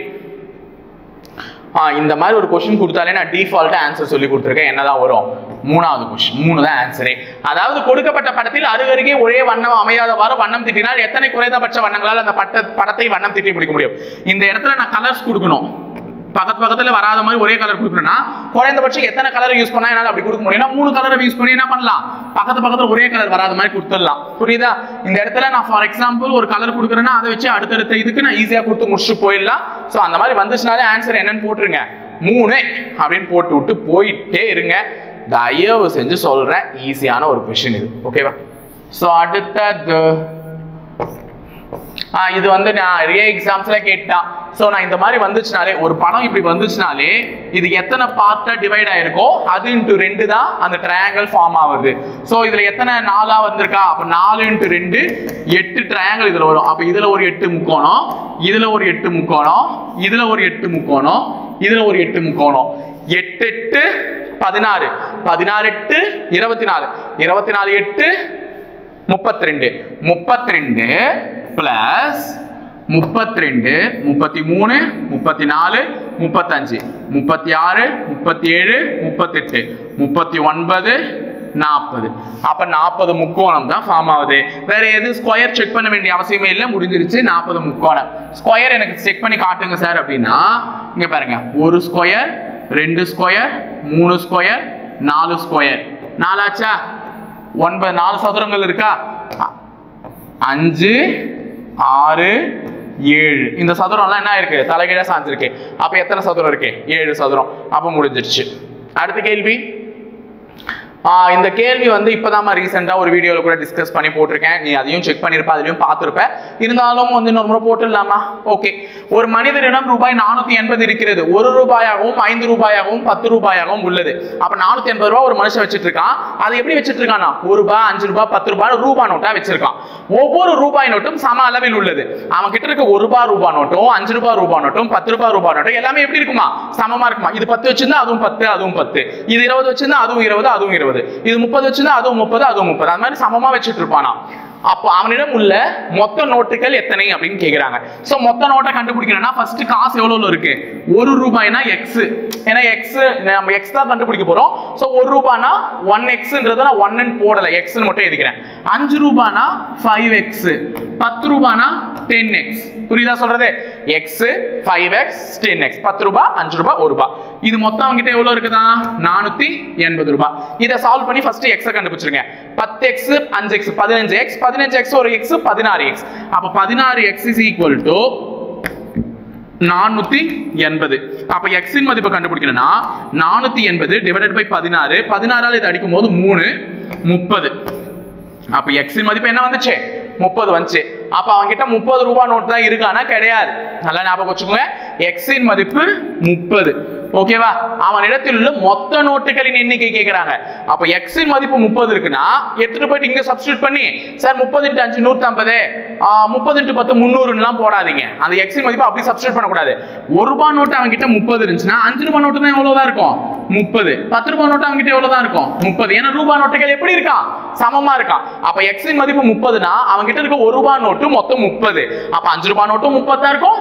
10 ரூபாய் நோட்டு 30 தான் இருக்கும் சோ 30 + 30 60 60 plus ஒரு 30 90 so answer option is D 90 முடிஞ்சா 30 கேள்வி முடிச்சிட்டோம் பாதி क्वेश्चन முடிச்சிட்டோம் டெலிபோன் எண் சொல்லிட்டு இது லாஸ்ட் இயர் எஸ்ஐ எக்ஸாம் क्वेश्चनே சொன்னேன் what is the product of all the numbers in the dial of a telephone telephone எண் சொல்லிட்டு உள்ள அனைத்து எண்களின் பெருக்கல் பலன் காண்கனா நம்ம டெலிபோன் டயல்ல எதுவும் இருக்கும் ஜீரோவும் இருக்கும் 1 2 3 எல்லாமே இருக்கும் அப்ப ஜீரோ இருக்கிறதுனால எந்த நம்பரை எதோட எடுத்துட்டு போய் பெருக்கினாலும் ஜீரோவோட பெருக்கினாலும் ஆன்சர் என்னன்னு வந்துரும் ஜீரோ சோ ஆன்சர் வந்து none of this இது இவற்றில் எதுவும் இல்லை ஓகேவா சோ அடுத்த கேள்வி ஒரு கிளப்பில் உள்ள 30 நபர்கள் இறகு பந்து போட்டியில் பங்கேற்கிறார்கள். ஏதோ ஒரு கிளப்ல வந்து 30 நபர்கள் இருக்காங்க. அவங்க எந்த போட்டியில பங்கேற்கிறார்கள்? இறகு போட்டி. இறகு பந்து போட்டினா பேட்மிண்டன்ல. சோ போட்டியில் ஒருவர் தோல்வியுற்றால் அவர் ஆட்டத்தை விட்டு வெளியேற வேண்டும். இப்ப நானும் நீங்களும் மோதுறீங்கன்னா யாராவது ஒருத்தர் தான் ஜெயிக்க முடியும். அப்ப நீ தோத்துட்டனா நீ போயிடணும், இல்ல நான் தோத்துட்டனா நான் போயிடணும். சோ ஒருத்தர் தோக்க ஒருத்தர் வெளியே போயிடணும். ஓகேவா? போட்டியில் சமநிலை வாய்ப்பு இல்லை. டிராவே கிடையாது போட்டியில. அதாவது டிரா மேட்ச்ன்றதே கிடையாது. அந்த மாதிரி சமநிலை வாய்ப்பு இல்லை. வெற்றியாளரை தேர்வு செய்ய குறைந்தபட்சம் எண்ணிக்கையிலான ஆட்டங்கள் எத்தனை? அப்போ ஒருத்தர் ஜெயிச்சவங்களை கண்டுபிடிக்கணும்னா எத்தனை ஆட்டம் மினிமம் விளையாடி இருக்கணும்னா கண்டிப்பா எத்தனை ஆட்டம் விளையாடி இருக்கணும்? 29 ஆட்டங்கள் விளையாடி இருக்கணும். ஏன்னா நம்ம கிட்ட எத்தனை பேர் இருக்காங்க? 30 பேர். அப்ப 30 பேர்ல ஒருத்தன் தான் ஜெயிக்க போறான். ஃபைனலா 30 பேர்ல என்ன பண்ண போறாங்க? யாரோ ஒருத்தன் தான் ஜெயிக்க போறான். அந்த ஒருத்தன் ஜெயிக்கிறத கண்டுபிடிக்கிறதுக்கு கண்டிப்பா எத்தனை ஆட்டங்கள் விளையாடி இருக்கணும்? 29 ஆட்டங்கள் விளையாடி இருந்தாதான் தோத்தவன் போய் போய் போய் போய் ஃபைனலா அந்த ஒரு வின்னரை நம்மளால கண்டுபிடிக்க முடியும். அப்ப 30 பேர்னா 30 ஆட்டம் விளையாட முடியாது கண்டிப்பா. ஏன்னா 30வது ஆட்டத்துல அவன் யார் கூட விளையாடுவான்? அப்ப 29 ஆட்டம் விளையாடினா கண்டிப்பா யாரை கண்டுபிடிச்சிடலாம்? அந்த வின்னரை கண்டுபிடிச்சிடலாம். அடுத்தது, increase in blood pressure is a psychological response to ரத்த அழுத்தம் டேஷ் உடல் ரீதியான துலங்கல். அப்படின்னா நமக்கு தெரியும் blood pressure ஏறுது, பிபி ஏறுது. அப்படின்னா எப்படி ஏறும் பிபி? நான் இப்போ ஒரு क्वेश्चन சொல்றேன். ஒரு 2 இப்ப நான் ஒரு வாத்தியாரா இருந்தோம், நான் கேள்வி கேட்கிறேன். 2 என்னடா? 2 என்னடா தெரியல. 2 என்னடா அப்படின்னு நான் கோவப்படுறேன். அப்ப கோபம் என்பது என்னுடைய ஒரு வகையான உணர்வு. அப்போ ஒரு உணர்வின் பால், ஒரு எமோஷன் படிதான் என்ன அதிகரிக்கும்? ரத்த அழுத்தம் அதிகரிக்கும். அப்ப ரத்த அழுத்தம் என்பது டேஷ் உடல் ரீதியான துலங்கல். அப்படின்னா ஒரு உணர்வினுடைய உடல் ரீதியான துலங்கல் தான் ரத்த அழுத்தம். அடுத்தது, self observation is otherwise called as தன்னைத்தானே ஆராய்தல் டேஷ் என்று கூறப்படுகிறது அப்படின்னு கேக்குறாங்க. அப்ப என்ன நானே ஆராய்றது என்னன்னு சொல்லுவாங்கன்னா உள்நோக்கு முறை, இன்ட்ரோஸ்பெக்ஷன். ஓகேவா? இன்ட்ரோஸ்பெக்ஷன். நான் என்ன பத்தி நானே, ஐயோ நம்ம ஏன் இப்படி இருக்கோம், நம்ம ஏன் இன்னொருத்தருக்கு இப்படி பண்றோம், நம்ம ஏன் இன்னும் நல்லா படிச்சிருக்கலாமே அப்படின்னு என்னை பத்தி எனக்கே நான் ஒரு செல்ஃப் எவால்வேட் பண்ணிக்கிறேன்னா என்னுடைய உள்நோக்கு முறை, என்னை பற்றிய ஒரு இயல்பை, என்னுடைய உளவியல் சிந்தனைகளை நானே என்ன பண்றேன்? உள்நோக்கி கண்டுபிடிச்சிக்கலாம். அப்ப இன்ட்ரோஸ்பெக்ஷன் அப்படின்னு சொல்றாங்க. ஓகேவா? 34th question. அடுத்தது 35 to 39. again it's a biggest question. ஓகேவா? Data interpretation. ஓகேவா? சோ இன்ஃபர்மேஷன் ஹேண்ட்லிங் கேப்பபிலிட்டில உங்களுக்கு கேட்கக்கூடிய ஒரு क्वेश्चन தான். What is the budget estimated by the family on clothing and grocery together அப்படின்னு கேக்குறாங்க. துணி மற்றும் மளிகைக்கு ஆகும் செலவு என்ன? ஓகேவா? இங்க ஆல்ரெடி நமக்கு என்ன கொடுத்திருக்காங்கன்னு பாத்தீங்கன்னா அமௌண்ட் கொடுத்துட்டான், எவ்வளவு யூஸ் பண்றாங்கன்ற அமௌண்ட் கொடுத்துட்டான். அதுல கிளாத்திங்க்கும் கிராசரிக்கும் சேர்த்து எவ்வளவு ஆகும்னு கேக்குறான். துணிக்கும் மளிகைக்கும். துணினா என்ன? கிளாத்திங். கிராசரினா மளிகை. இதுக்கு எவ்வளவு ஆகும் கேக்குறான். மொத்தம் எவ்வளவு கொடுத்திருக்காங்க அமௌண்ட்? 32,000 ரூபாய். அப்போ அந்த 32,000த்துல நான் எவ்வளவு செலவு பண்ணிருக்கேன்? மளிகைக்கு 20%. துணிக்கு எவ்வளவு செலவு பண்ணிருக்கேன்? 28%. அப்போ 8%. சோ 20 + 8 28%. அப்போ 32,000க்கு 28% என்னன்னு கேக்குறேன். ஓகேவா? 28%னா 28/100 தானே எழுதுவேன். எவ்வளவுக்கு? 32,000க்கு. அப்ப இந்த 2 பூஜ்ஜியத்துக்கு இந்த 2 பூஜ்ஜியம் கேன்சல். அப்ப நீ பெருக்க வேண்டியது 320 × 28 8 0 2 8 16 3 8 24 25 2 2 2 4 2 3 6 0 6 9 6 8 8,960 ரூபாய். 8,960 ரூபாய் தான் செலவு பண்ணிருக்கேன். இருக்க ஆப்ஷன்ல அங்க இருக்கு பாருங்க, டி ஆப்ஷன். 8,960 தான் ரெண்டுத்துக்கும் சேர்த்து செலவு பண்ணிருக்கேன். எதுக்கு? மளிகைக்கும் துணிக்கும் சேர்த்து செலவு பண்ணிருக்கேன். சோ அடுத்த கேள்வி, the family actually paid 4,672 on grocery. அதாவது குடும்பம் மளிகைக்கு 4,672 செலவு செய்தால் அவர்கள் மளிகைக்கும் ஒதுக்கியதற்கும் செலவிட்டதற்கும் உள்ள வித்தியாசம் காண்க. அதாவது ஆக்சுவலா அவங்க ஒரு அமௌண்ட் ஒதுக்கி இருக்காங்க. 32,000 நான் சம்பாதிக்கிறேன், மளிகைக்கு எவ்வளவு ஒதுக்கணும்? இப்பதான் பார்த்தோம். மளிகைக்கு எவ்வளவு சதவீதம்? 20% ஒதுக்கி இருக்கணும். ஆனா அவங்க எவ்வளவு கொடுத்திருக்காங்களா? 4,672 ரூபாய் கொடுத்திருந்தா, மளிகைக்கு 4,672 ரூபாய் கொடுத்திருந்தா அவங்க ஒதுக்கினதுக்கும் அவங்க செலவு பண்ணதுக்கும் எவ்வளவு வித்தியாசம் இருக்குன்னு கேக்குறாங்க. சோ கண்டுபிடிச்சிருவோம். மளிகைக்கு எவ்வளவு செலவு பண்ணிருக்காங்கம்மா? மளிகைக்கு இப்போதைக்கு அவங்க செலவு பண்ணது 4,672 செலவு பண்ணிருக்காங்க. ஆனா 32,000 அவங்க மளிகைக்கு ஒதுக்குறது என்ன? 20% தான். அப்ப ஃபர்ஸ்ட் 20% கண்டுபிடிச்சிரு. 32,000க்கு 20%னா 000 கேன்சல். அப்ப 320 into 2 முதல்ல அதை பெருக்கோ. 2 2 4 2 3 6 ஒரு 0 ஆட் பண்ணிக்கோ. அப்ப 6400 ரூபாய் செலவு பண்ணணும்னு நினைச்சிருக்காங்க. 32000 ரூபாய் சம்பாதிச்சா எவ்வளவு செலவு பண்ணணுமா? 6400 ரூபாய் செலவு பண்ணணும். ஆனா அவங்க எவ்வளவு செலவு பண்ணிருக்காங்க? 4672 ரூபாய் செலவு பண்ணிருக்காங்கன்னா அப்ப கம்மியா தான் செலவு பண்ணிருக்காங்க. அப்ப எவ்வளவு அவங்க மிச்சம் பிடிச்சிருக்காங்க? அப்ப இதுக்கும் அதுக்கும் ஒரு வித்தியாசம் தான். சோ 6400 நல்லா ஞாபகம் வச்சுக்கோங்க. 6400 ரூபாய் ஒதுக்கி இருக்காங்க. ஆனா அவங்க செலவு பண்ணது 4672. 10ல 2 போச்சுன்னா 8, 9ல 7 போச்சுன்னா 2, இங்க 3 இருந்திருக்கும். அப்புறம் 3ல 6 போவாது. 13ல 6 போச்சுன்னா 7, இங்க திருப்பி 5 இருக்கும். 5ல 4 போச்சுன்னா 1. சோ 1728 ரூபாய் சேமிச்சிருக்காங்க. சோ ஆப்ஷன்ல இருக்கானா டி ஆப்ஷன். ஓகேவா? சோ முடிஞ்சிருச்சு 1728. அடுத்து what is the difference in the amount estimated by the family on electricity bill and cell bill? அதாவது தொலைபேசி கட்டணத்திற்கும் மற்றும் மின்சார கட்டணத்திற்கும் உள்ள வித்தியாசம் காண்க. அப்ப அவங்க வந்து செல்போன் பில் பே பண்ணிருக்காங்க, ஈபி பில் பே பண்ணிருக்காங்க. அது ரெண்டுத்துக்கும் உள்ள வித்தியாசத்தை கேக்குறாங்க. சோ ரெண்டுத்துக்கும் உள்ள வித்தியாசத்தை கண்டுபிடிக்கிறதுக்கு முதல்ல இதெல்லாம் அடிச்சிடணும். ஏன்னா நமக்கு இதெல்லாம் டிஸ்டர்பன்ஸா இருக்கும். அதுக்கு அப்புறமா கண்டுபிடிக்கலாமா? இப்போ எது எதுக்கு கேக்குறாங்க? ஈபி எலக்ட்ரிசிட்டி பில்லுக்கும் செல் பில்லுக்கும் உள்ள வித்தியாசத்தை கேக்குறாங்க. ஈபி எவ்வளவு கட்டி இருக்காங்க? ஈபி 19.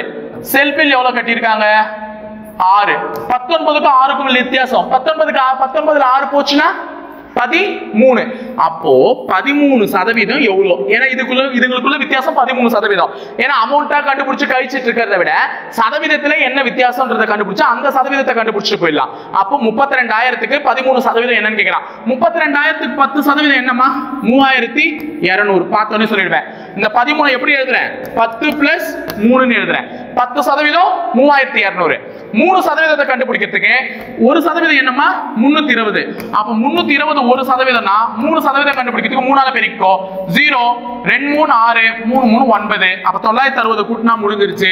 சோ 0 6 9 ஒரு 2 11 4 4160 தான். அது ஈபிக்கும் செல்லுக்கும் உள்ள வித்தியாசமா இருந்திருக்கும்.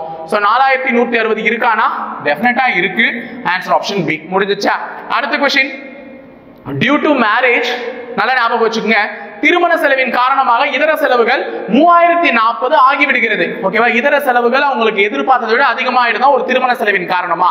எனில் இதர செலவுகளில் எவ்வளவு ரூபாய் குறிப்பிட்டதை விட அதிகம் செலவு செய்துள்ளனர். அப்ப அவங்க எவ்வளவு எஸ்டிமேட் பண்ணாங்க? இவ்வளவுதான் நம்ம செலவு பண்ணோம்பா இதர செலவுகளா அப்படின்னு அவங்க நினைச்சதுக்கு மீறி வரம்ப மீறி போயிருக்கு. எவ்வளவு செலவு பண்ணிட்டு இருக்காங்க? 3040 ரூபாய் செலவு பண்ணிருக்காங்க. அப்ப அவங்க எதிர்பார்த்ததை விட எவ்வளவு அதிகமா செலவு பண்ணிருக்காங்க கேக்குறாங்க. முதல்ல அவங்க எவ்வளவு ஒதுக்கி இருக்காங்க இதர செலவுகளுக்கு அத முதல்ல பாருங்க. முதல்ல இதெல்லாம் அடிச்சிருங்க. ஏன்னா இந்த கேள்விக்கு வேணாம். முதல்ல அவங்க வந்து இதர செலவுகள் மிஸ்சிலானியஸா எவ்வளவு ஒதுக்கி இருக்காங்க? 3040 ஆயிடுச்சாம் செலவு. ஏன்? ஒரு ஃபேமிலியில கல்யாணம்ன்றதுனால, அதாவது வெளியே போறதுக்கு பஸ் அதெல்லாம் வச்சிருப்பாங்க. ஆனா அவங்க இதர செலவுகளா எவ்வளவுதான் ஒதுக்கி இருக்காங்க? 7% தான். 7% தான்ப்பா செலவு பண்ணணும் அப்படின்னு நினைச்சவங்க தெரியாதனமா 3040 ரூபாய் செலவு பண்ணிட்டாங்க. இப்ப அவங்க எஸ்டிமேட் பண்ண அவங்க குறிப்பிட்டதை விட எவ்வளவு அதிகமா செலவு பண்ணிருக்காங்கன்னு கேக்குறான். சோ 32,000க்கு 7% என்னன்னா 1% என்ன? 32,000க்கு 320. அப்ப 7%னா 0 2 7 14 3 21 22. அப்ப அவங்க செலவு பண்ணணும்னு நினைச்சது வந்து 2240. ஆனா அவங்க செலவு பண்ணது 3040. சோ கழிச்சிடலாமா? 10ல 2 போச்சுன்னா 8. ஓகே, 800 ரூபாய் மேற்கொண்டு செலவு பண்ணிட்டு இருக்காங்க. பாவம். ஓகேவா? 800 தானே? ஆமா 800 தான். ஓகே, 800 ரூபாய் செலவு பண்ணிருக்காங்க. 800 ஆப்ஷன்ல இருக்கா? இருக்கு பாருங்க. அப்போ அவங்க எஸ்டிமேட் பண்ண அமௌண்ட்டை விட 800 ரூபாய் மேற்கொண்டு செலவு பண்ணியிருக்கிறார்கள். பாவம். லாஸ்டா the angle for the sector on education was கல்வியிற்கான கோண அளவை காண்க. நான் ஆல்ரெடி கத்து கொடுத்திருக்கேன். கோண அளவுனா எப்படி கண்டுபிடிக்கணும்னு தயவு செஞ்சு மறுக்கா அதையே சொல்லி கொடுக்குற மாதிரி வச்சுக்காதீங்க. கோண அளவுனா என்ன பெர்சன்டேஜ் கொடுத்திருக்காங்களோ அது டிவைடட் பை 100. ஏன்னா பெர்சன்டேஜ்னால டிவைடட் பை 100 தான். கோண அளவுனா 360ஆல பெருக்கிக்கணும். சோ 25 அடிச்சிங்கும் பண்ணுங்க. 1 4 இத அடிச்சா 36க்கு 9 முறை. So 90 degree. Answer 90 degree. ஓகேவா? இருக்கு பாருங்க. அவ்வளவுதாங்க. 39 क्वेश्चंस ஃபினிஷ்டுங்க. இன்னும் என்ன 21 கேள்வி தானே. ஃபாஸ்ட். ஓகேவா? 28 ஸ்டூடண்ட்ஸ். இது போன வருஷம் கேட்ட क्वेश्चन. 28 மாணவர்கள் A, B மற்றும் C என்று 3 குழுக்களாக பிரிக்கப்படுகின்றனர். அப்போ மொத்தமா 28 மாணவர்கள் இருக்காங்க. அந்த 28 மாணவர்கள் எப்படி பிரிக்கிறேன்னா A பி சி ன்னு பிரிக்கிறேனா குழு பி குழு சி யில் உள்ளது போன்று 2 மடங்கு மாணவர்களை கொண்டது. அப்ப குழு பி வந்து குழு சி ல உள்ளது போல 2 மடங்கு, இதை விட அப்படியே 2 மடங்கு இருப்பாங்க. இன்டு 2 ஆல பெருக்கிக்கிற மாதிரி 2 மடங்கு இருப்பாங்க. குழு ஏவில் குழு சி யில் உள்ளதை போல பாதி எண்ணிக்கை. அப்ப இதுல இருந்து இதுக்கு எப்படி இருப்பாங்கன்னா அரை பங்கு தான் இருப்பாங்களா. புரியுதா சொல்றது? குழு பி ல இருக்க மாணவர்கள் எப்படி இருப்பாங்களா, இதை விட 2 மடங்கு இருப்பாங்களா. குழு ஏல உள்ள மாணவர்கள் இதுல இல்லதை போல பாதியா இருப்பாங்களா. அப்ப நான் என்ன எழுத போறேன்னா இவனை 2x ன்னு எழுதிக்கிறேன். இவனை 2x, அப்போ 2x ல பாதி வெறும் x. ஏன்னா c ல உள்ளதை போல பாதி தான் ஏல இருப்பாங்க. அப்ப இவன் 2x தான், இவன் வெறும் x பாதி. இவன் எப்படி இருப்பான், b ல உள்ளவரை டபுள் மடங்கா இருப்பான். அப்ப 2x னா இவன் எப்படி இருப்பான், 4x ஆ இருப்பான். புரியுதா சொல்றது? அப்போ இத வச்சு தான் நான் ஈக்குவேஷன் எழுத போறேன். 2x இதுல பாதி a, அப்ப x 2x இதை விட டபுள் மடங்கு b, அப்ப என்ன வந்துச்சு இந்த இடத்துல 4x. அப்ப இதனுடைய கூடுதல் தான் என்ன 28 மாணவர்கள். அப்ப இத கூட்டுங்க 28 மாணவர்கள். அப்ப 2 4 6 6 ஒரு 1 என்ன வந்துரும் 7. அப்ப 7x is equal to 28. therefore x is equal to 28/7. அடிச்சா x இன் மதிப்பு என்ன 4. அப்ப x இன் மதிப்பு 4 அப்படினா a ல 4 பேர் இருந்திருக்காங்க, அதை விட டபுள் மடங்கு இங்க இருந்திருப்பாங்க. அப்ப c ல 8 பேர் இருந்திருப்பாங்க, இதை விடவும் டபுள் மடங்கு எங்க இருந்திருப்பாங்க b ல. அப்ப b ல 16 பேர் இருந்திருப்பாங்க. அப்ப 16 ஒரு 8 எவ்வளவு வந்துச்சு 24. 24 ஒரு 4 28 பேர் கணக்கு வந்துச்சா. அப்ப நம்மள கேட்டிருக்கிறது குழுசியில் எத்தனை மாணவர்கள் இருக்கார்கள் கேக்குறாங்க. குழுசியில் எத்தனை மாணவர்கள் இருக்காங்க 8 மாணவர்கள். முடிஞ்சிருச்சு. இது ஒரு கணக்கா, ஈஸியா போட்டுடலாம் இல்ல. ஓகே गाइस, அடுத்தது இது ABCDEF. இது எனக்கு இங்கிலீஷ்ல படிக்கிறது தாங்க எனக்கு கொஞ்சம் ஈஸி. பிகாஸ் வந்து தமிழ்லயும் படிச்சு போடுவேன், பட் எனக்கு இங்கிலீஷ் கொஞ்சம் ஈஸியா இருக்கும், கன்வீனியன்ட்டா. ஓகே, நான் வந்து தமிழ்ல தான் போடணும், உங்களுக்கு பாவம் நீங்க கேட்பீங்கன்னு. சரி, எங்களுக்கு தமிழ்லயே சொல்லுங்க. தமிழ்லயே சொல்லிடுறேன். ABCDEFG எல்லோரும் ஒரு மதில் மேல் கிழக்கு நோக்கி அமர்ந்துள்ளனர்.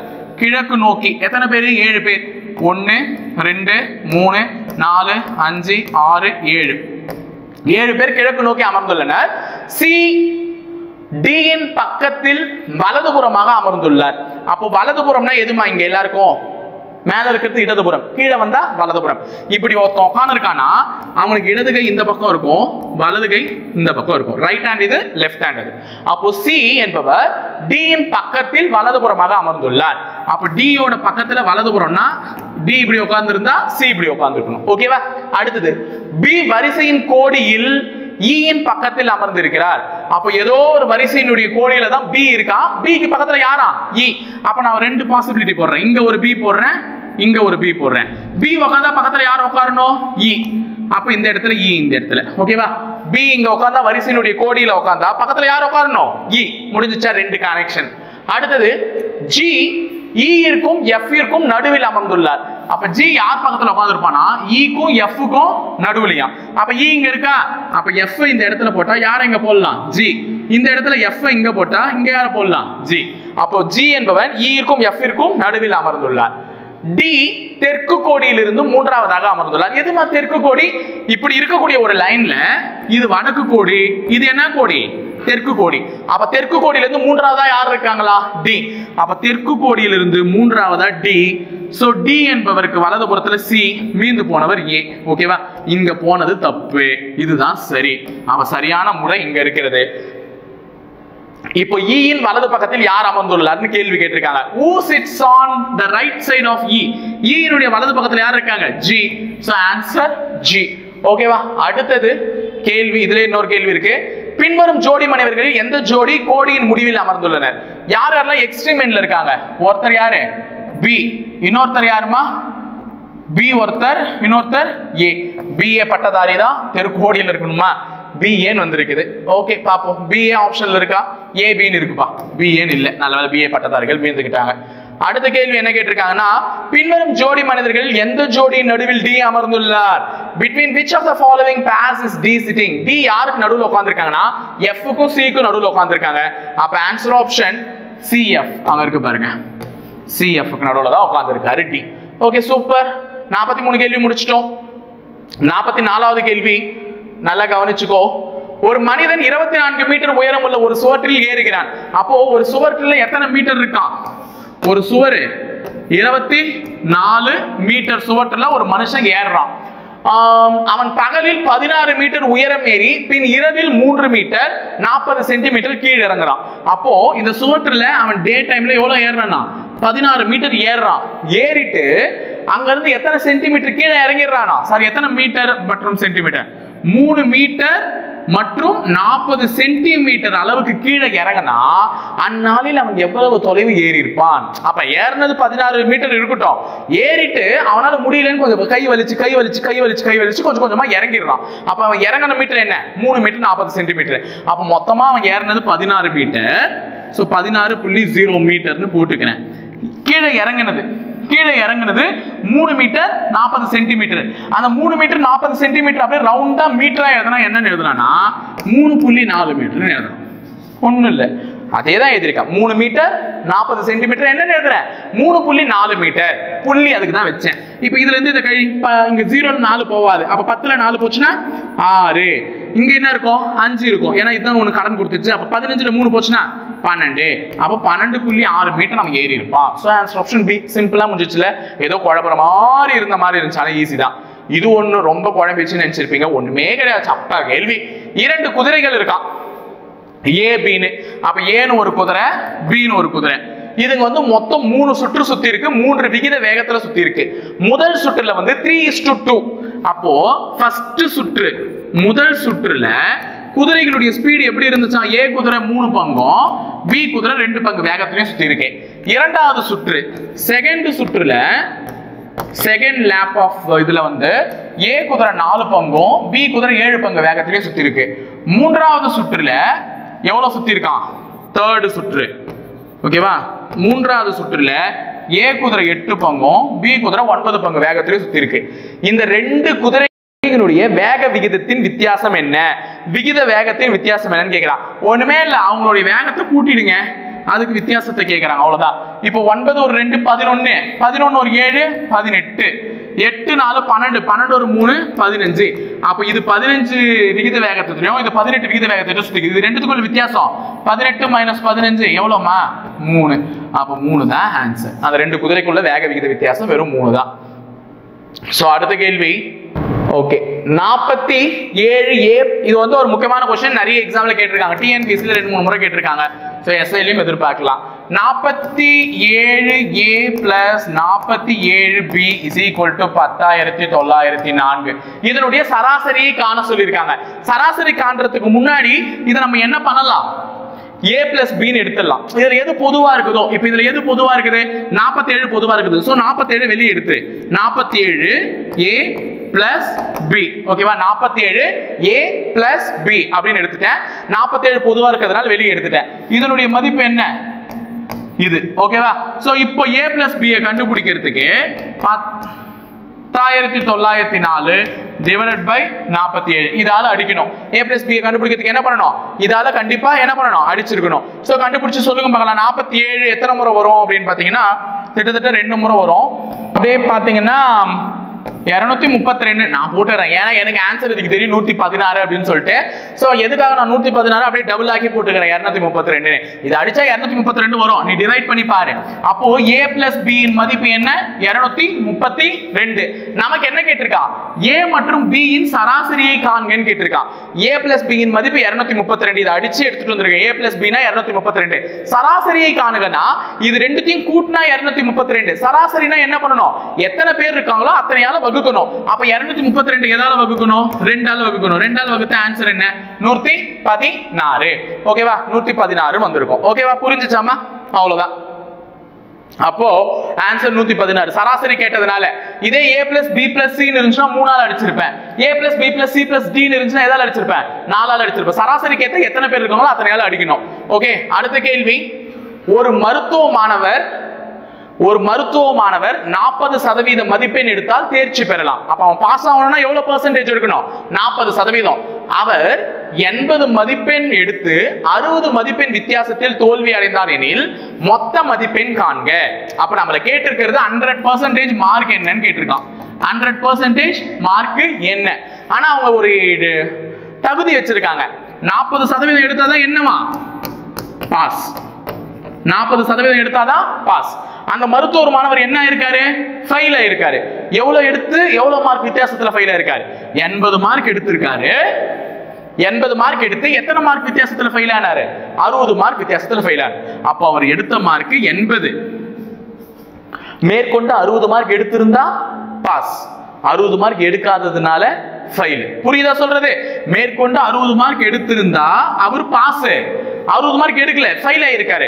80 மார்க் எடுத்து 60 மதிப்பெண் வித்தியாசத்தில் ஃபெயில் ஆயிருக்காருன்னா அவர் மேற்கொண்டு 60 மார்க் எடுத்திருந்தா தான் பாஸ். அப்ப 80 + 60 தான் எவ்வளவு? 40%. அப்ப 40% 140 மதிப்பெண். அப்படின்னா 100% என்னன்னு நம்மள கேக்குறாங்க. புரியுதா சொல்றது? 40% 140 மதிப்பெண். அப்ப பாஸ் ஆவறதுக்கு தகுந்த மதிப்பெண் 80 + 60 140 மார்க் எடுத்தாதான் பாஸ். அந்த 140 மார்க் தான் எத்தனை சதவீதம்? 40. அப்ப 100% என்னன்னு கேக்குறாங்க. குறுக்கு பெருக்கல் பண்ண வேண்டியதானே? 140 × 100 divided by 40. சோ அடிச்சா போடலாம். இது 2 டைம், இது 5 டைம் 20வது வாய்ப்பாட்டுல, இது 1, இது 70. 75 என்னம்மா? 70 5 பெருக்குனா 350. சோ இங்க இருக்கு பாருங்க, ஏ ஆப்ஷன் 350. டக்கு நமக்கே வர மாட்டேங்குது. ஓகே, 48வது கேள்வி. ஒரு தேர்வில் 34% மாணவர்கள் கணிதத்திலும் 42% மாணவர்கள் ஆங்கிலத்திலும் 20% மாணவர்கள் இரண்டிலும் தோல்வி அடைந்தனர் எனில் எத்தனை சதவீத மாணவர்கள் இரண்டிலும் தேர்ச்சி அடைந்தனர்? அப்ப இது எல்லாமே ஆப்ஷன் சதவீதம். ஓகேவா? ஆப்ஷன் நம்பர் கிடையாது, சதவீதம். எத்தனை சதவீத மாணவர்கள் இரண்டிலும் தேர்ச்சி அடைந்தனர்? இப்படி கேட்கறாங்கனாலே நம்ம என்ன பண்ண போறோம்? ஒரு வென் டயகிராம் போட்டுக்க போறோம். இந்த வென் டயகிராம் போட்டுக்கோங்க. கணிதத்தில் ஆங்கிலத்தில் அப்ப ஒரு வட்டம் என்ன சப்ஜெக்ட்? கணிதம். ஒரு வட்டம் என்ன சப்ஜெக்ட்? கணிதம். இன்னொரு வட்டம் என்ன சப்ஜெக்ட்? ஆங்கிலம், இங்கிலீஷ். ஓகேவா? இங்கிலீஷ். ஓகே, ஒரு தேர்வில் 34% மாணவர்கள் கணிதத்தில் தோல்வி அடைஞ்சாங்களாம். 34%. ஓகேவா? 42% பேர் ஆங்கிலத்துல. ஆங்கிலத்துல எத்தனை பேர்? 42. இது ஆங்கில வட்டத்துல எழுதிட்டேன், இத கணித வட்டத்துல எழுதிட்டேன். இரண்டிலும் தோல்வி அடைந்தவர்கள், இரண்டு சப்ஜெக்ட்லயுமே ஃபெயில் ஆனவன் எத்தனை பேரு? 20. இரண்டுலயுமே ஃபெயில் ஆனவன் எத்தனை பேரு? 20. அப்போ இந்த 20% இந்த 34லயும் இருப்பான், இந்த 20% இந்த 42லயும் இருப்பான். ஏன்னா இந்த இடத்துல கேள்வியில என்ன கொடுக்கல? ஆங்கிலத்தில் மட்டும் ஃபெயில் ஆனவன் 42ன்னு கொடுக்கல, கணிதத்துல மட்டும் ஃபெயில் ஆனவன் 34 கொடுக்கல. கணிதத்துல ஃபெயில் ஆனவன் 34பா, ஆங்கிலத்துல ஃபெயில் ஆனவன் 42, ரெண்டுத்திலயும் ஃபெயில் ஆனவன் 20. அப்ப இந்த 20% மக்கள் இந்த 34லயும் இருப்பான், இந்த 42லயும் இருப்பான். அப்ப கழிச்சிடலாம்ல. அப்ப 20 இந்த 34ல 20 கழிச்சிடு. 34 20 கழிச்சா 14. அப்ப இந்த 14 பேர் வெறும் எதுல மட்டும் தான் ஃபெயில் ஆயிருக்கான்? மேக்ஸ்ல மட்டும் தான். அப்ப கணக்கு தப்பு. ஓகே, இந்த கணக்கு இல்ல நமக்கு, அவ்வளவுதான். 14 பேர் எதுல மட்டும் ஃபெயில் ஆயிருக்கான்? மேக்ஸ்ல மட்டும். அப்ப 20 இதுல கழிச்சிடு. 42ல 20 போச்சுன்னா 22. அப்புறம் இது எனக்கு தேவையில்லை. ஓகேவா? அப்ப 22 பேர் எதுல மட்டும் தான் ஃபெயில் ஆயிருக்கான்? இங்கிலீஷ்ல மட்டும் தான். அப்ப மொத்தம் ஃபெயில் ஆனவனை கண்டுபிடிச்சிரு. 22 பேர் இங்கிலீஷ்ல மட்டும், 20 பேர் ரெண்டுத்திலயும், 14 பேர் மேக்ஸ்ல மட்டும். அப்ப 20 22 42, 42 ஒரு 14, 42 ஒரு 14 56. அப்ப 56% மாணவர்கள் ஃபெயில் ஆயிருக்காங்க. 56% மாணவர்கள் ஃபெயில் ஆயிருக்காங்க. நம்மள அவங்க என்ன கேட்டிருக்காங்க? இரண்டிலும் தேர்ச்சி அடைந்தவர்கள் எத்தனை பேர் அப்படின்னு கேட்டிருக்காங்க. அப்போ மொத்தம் 100% மாணவர்கள், அதுல 56% ஃபெயில்னா ரெண்டுத்திலுமே தேர்ச்சி பெற்றவங்க எத்தனை பேர் இருப்பான்? 44% மாணவர்கள் pass ஆயிருப்பான். So answer D option. ஓகேவா? எப்பவுமே சதவீதம்ன்றது 100 எவ்வளவு மாணவர்கள் இருக்காங்களோ அதுல 56% மாணவர்கள் ஃபெயில்னா 44% மாணவர்கள் என்னவா இருப்பாங்க? Pass ஆயிருப்பாங்க. So answer option 44. So அடுத்த கேள்வி, ஒருவர் ஒரு வானொலி பெட்டியை ரூபாய் 1980க்கு விற்கும் பொழுது 10% லாபம் அடைகிறார் எனில் அவர் வாங்கிய விலை என்ன? அப்போ அவர் செல்லிங் பிரைஸ், விற்ற விலை என்னவா? 1980. அப்ப எவ்வளவு லாபம் அடைஞ்சாராம்? 10% லாபம் அடைஞ்சா அவர் வாங்கின காஸ்ட் பிரைஸ் என்னன்னு கேக்குறாங்க. காஸ்ட் பிரைஸ் என்ன? இப்போ வித்த விலை 1980, ஆனா கேக்குறது அவங்க காஸ்ட் பிரைஸ் என்ன? எப்பவுமே காஸ்ட் பிரைஸ் எத்தனை சதவீதம்னா 100%. காஸ்ட் பிரைஸ் எப்பவுமே எத்தனை சதவீதம்? 100%. அதை தான் நம்மள கேள்வியில என்னன்னு கேட்கறான். புரியுதா? அதை தான் நம்மள கேள்வியில என்னன்னு கேட்கறான். சோ இங்க அவர் அடைந்திருப்பது எத்தனை சதவீத லாபம்? 10% லாபம். அப்ப 100% பொருளை வாங்கி 10% லாபத்துக்கு வித்திருக்காருன்னா எவ்வளவுக்கு வித்திருக்காரு? 110% வித்திருக்காரு. புரியுதா சொல்றது? 100% உள்ள ஒரு பொருளை 10% லாபத்துக்கு வித்திருக்காருன்னா ஐயா எவ்வளவுக்கு வித்திருக்காரு? 110% வித்திருக்காரு. அந்த 110% தான் என்ன? 1980. அப்ப 100% பொருளை 10% லாபம்னா 110. இதே நஷ்டத்துக்கு வித்திருக்காங்கன்னா நான் என்ன பண்ணுவேன்? கழிச்சுப்பேன். 100% பொருளை வாங்கி 10% நஷ்டத்துக்குனா 90 போட்டுப்பேன். 100% பொருளை வாங்கி 25% நஷ்டம்னா 75 போட்டுப்பேன். 25% லாபம்னா 125 போட்டுப்பேன். லாபம்னா கூட்டிக்க போறேன், நஷ்டம்னா என்ன பண்ண போறேன்? கழிச்சுக்க போறேன். அப்ப 100% பொருளை வாங்கி 10% லாபத்துக்கு வித்தா 110, அந்த விலையை கொடுத்துட்டு 1980. நம்மள கேட்கறது அந்த பொருளை வாங்கின விலை 100% என்னன்னு சொல்லுங்க. குறுக்கு பெருக்கல் பண்ண வேண்டியதுதான். இத்தனை இத்தோடவும் இதையும் மல்டிப்ளை பண்ணா கிடைச்சிடும். So 1980 into 100 divided by 110. பூஜ்ஜியத்துக்கு பூஜ்ஜியம் அடிச்சுக்கலாம். 11. 11ல ஒரு முறை மிச்சம் 8 மீந்து இருக்கும். 88ல 8 முறை 180. அப்போ 1800 10ஆல பெருக்குனா 1800. விலை எவ்வளோ? 1800. முடிஞ்சிருச்சு. 50வது கேள்வி போலாமா? 50வது கேள்வி ஒரு ரேஷியோ ப்ரொபோர்ஷன். ஓகேவா? ரூபாய் 1210 ரூபாய் 1210 ஏபிசி என்ற மூவர் இப்படி பிரிச்சுக்கிறாங்களாம். என்ற விகிதத்தில் பிரித்து கொண்டது ரிசியின் பங்கு என்ன? எப்பவுமே இந்த மாதிரி ஒரு கேள்வி கேட்பான். A/B, B/C. இவங்க பங்கு என்ன? 5/4. இவங்க பங்கு 9/10 பிரிச்சுக்கிட்டா இதை எப்பவுமே ஒரு மெத்தட்ல சால்வ் பண்ணுவீங்க. நீங்க போட்டு வச்சுக்கோங்க. A/B/C. இவங்க எந்த பங்குல வாங்கியிருப்பாங்கன்னா A/B என்ன? 5/4. B/C 9/10. இந்த மாதிரி எழுதிக்கோங்கம்மா. கணக்கை இப்படி போடுங்க, ஈஸியா வந்துடும் அவங்க எவ்வளவு பங்குல பிரிச்சாங்கன்னு. இவன் 5/4, இவன் 9/10. மிச்சம் இருக்கிறத என்ன பண்ணுங்க? இங்க 9 இருக்கா? இங்க எதுவுமே நம்பர் இல்ல, 9னே போட்டுக்கிறேன். இங்க எதுவுமே நம்பர் இல்லையா? 4.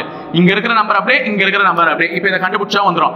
I9 45, 4 36, 4 40. இதை எதனா அடிக்க முடியுமா? அடிக்கவே முடியாது. அப்ப 1210 இந்த விகிதத்துல தான் பிரிச்சுக்கிறாங்க.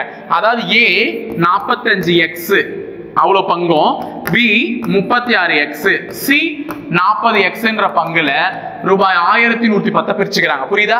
எல்லாருடைய பங்கு இதுதான். இது A பங்கு, இது B பங்கு, இது C பங்கு. அப்ப 45x + 36x + 40x = 1210. இது எல்லாத்தையும் கூட்டுங்க மகளா.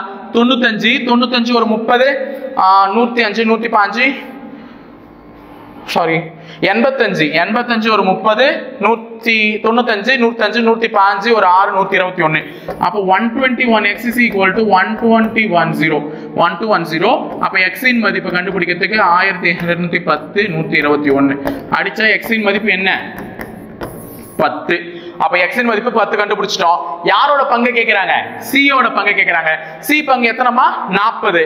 அப்போ C இன் பங்கு 40னா 40 into x, 40 into 10 என்ன வந்துச்சு? 400. 40யும் 10யும் பெருக்கினா என்ன? 400. அப்ப C யோட பங்கு ஆப்ஷன் B ல இருக்குது 400. ஓகேவா? அடுத்தது 3 சிறுவர்களின் சராசரி வயது 25. நான் போன டெஸ்ட்லயே சொல்லியிருந்தேன். எத்தனை பேரோட சராசரி எவ்வளவுன்னு கொடுத்திருக்காங்களோ அத்தனையால அதை பெருக்கிக்கணும். இங்க எத்தனை பேருக்கு கொடுத்திருக்காங்க? 3 சிறுவர்களோட வயது சராசரி வயது என்ன? 25. அப்ப 25 into 3 என்ன வந்துச்சு? 75. அப்ப அந்த 3 சிறுவர்களுடைய வயசையும் கூட்டினா எனக்கு என்ன வருமா? 75. எப்பவுமே சராசரி என்ன கொடுக்குறானோ அதை எத்தனை பேர் இருக்காங்களோ அதையோட பெருக்கும். 3 சிறுவர்களின் சராசரி வயது 25 கொடுத்திருந்தா 25 3 பேருக்குன்னா அந்த 3 சிறுவர்களுடைய வயதுகளின் கூடுதல் கிடைச்சிடும். அப்ப 3 சிறுவர்களின் வயதுகளின் கூடுதல் 75. அவர்களின் வயதின் விகிதங்கள் கொடுத்திருக்கான் 3:5:7. அப்போ 3x + 5x + 7x = இவங்களுடைய வயதுகளின் கூடுதல் தான் என்ன? 75. அப்ப அவர்களுடைய விகிதங்களின் வயதுகளின் கூடுதலை கூட்டிட்டேன். 3x 5x 7x 75 கூட்டிட்டேன். இப்ப இதெல்லாம் சால்வ் பண்ணுங்க. 7 3 10 5x 5x = 75. அப்ப x இன் மதிப்பு கண்டுபிடிக்கிறதுக்கு 75 / 5 அடிச்சா x இன் மதிப்பு என்ன?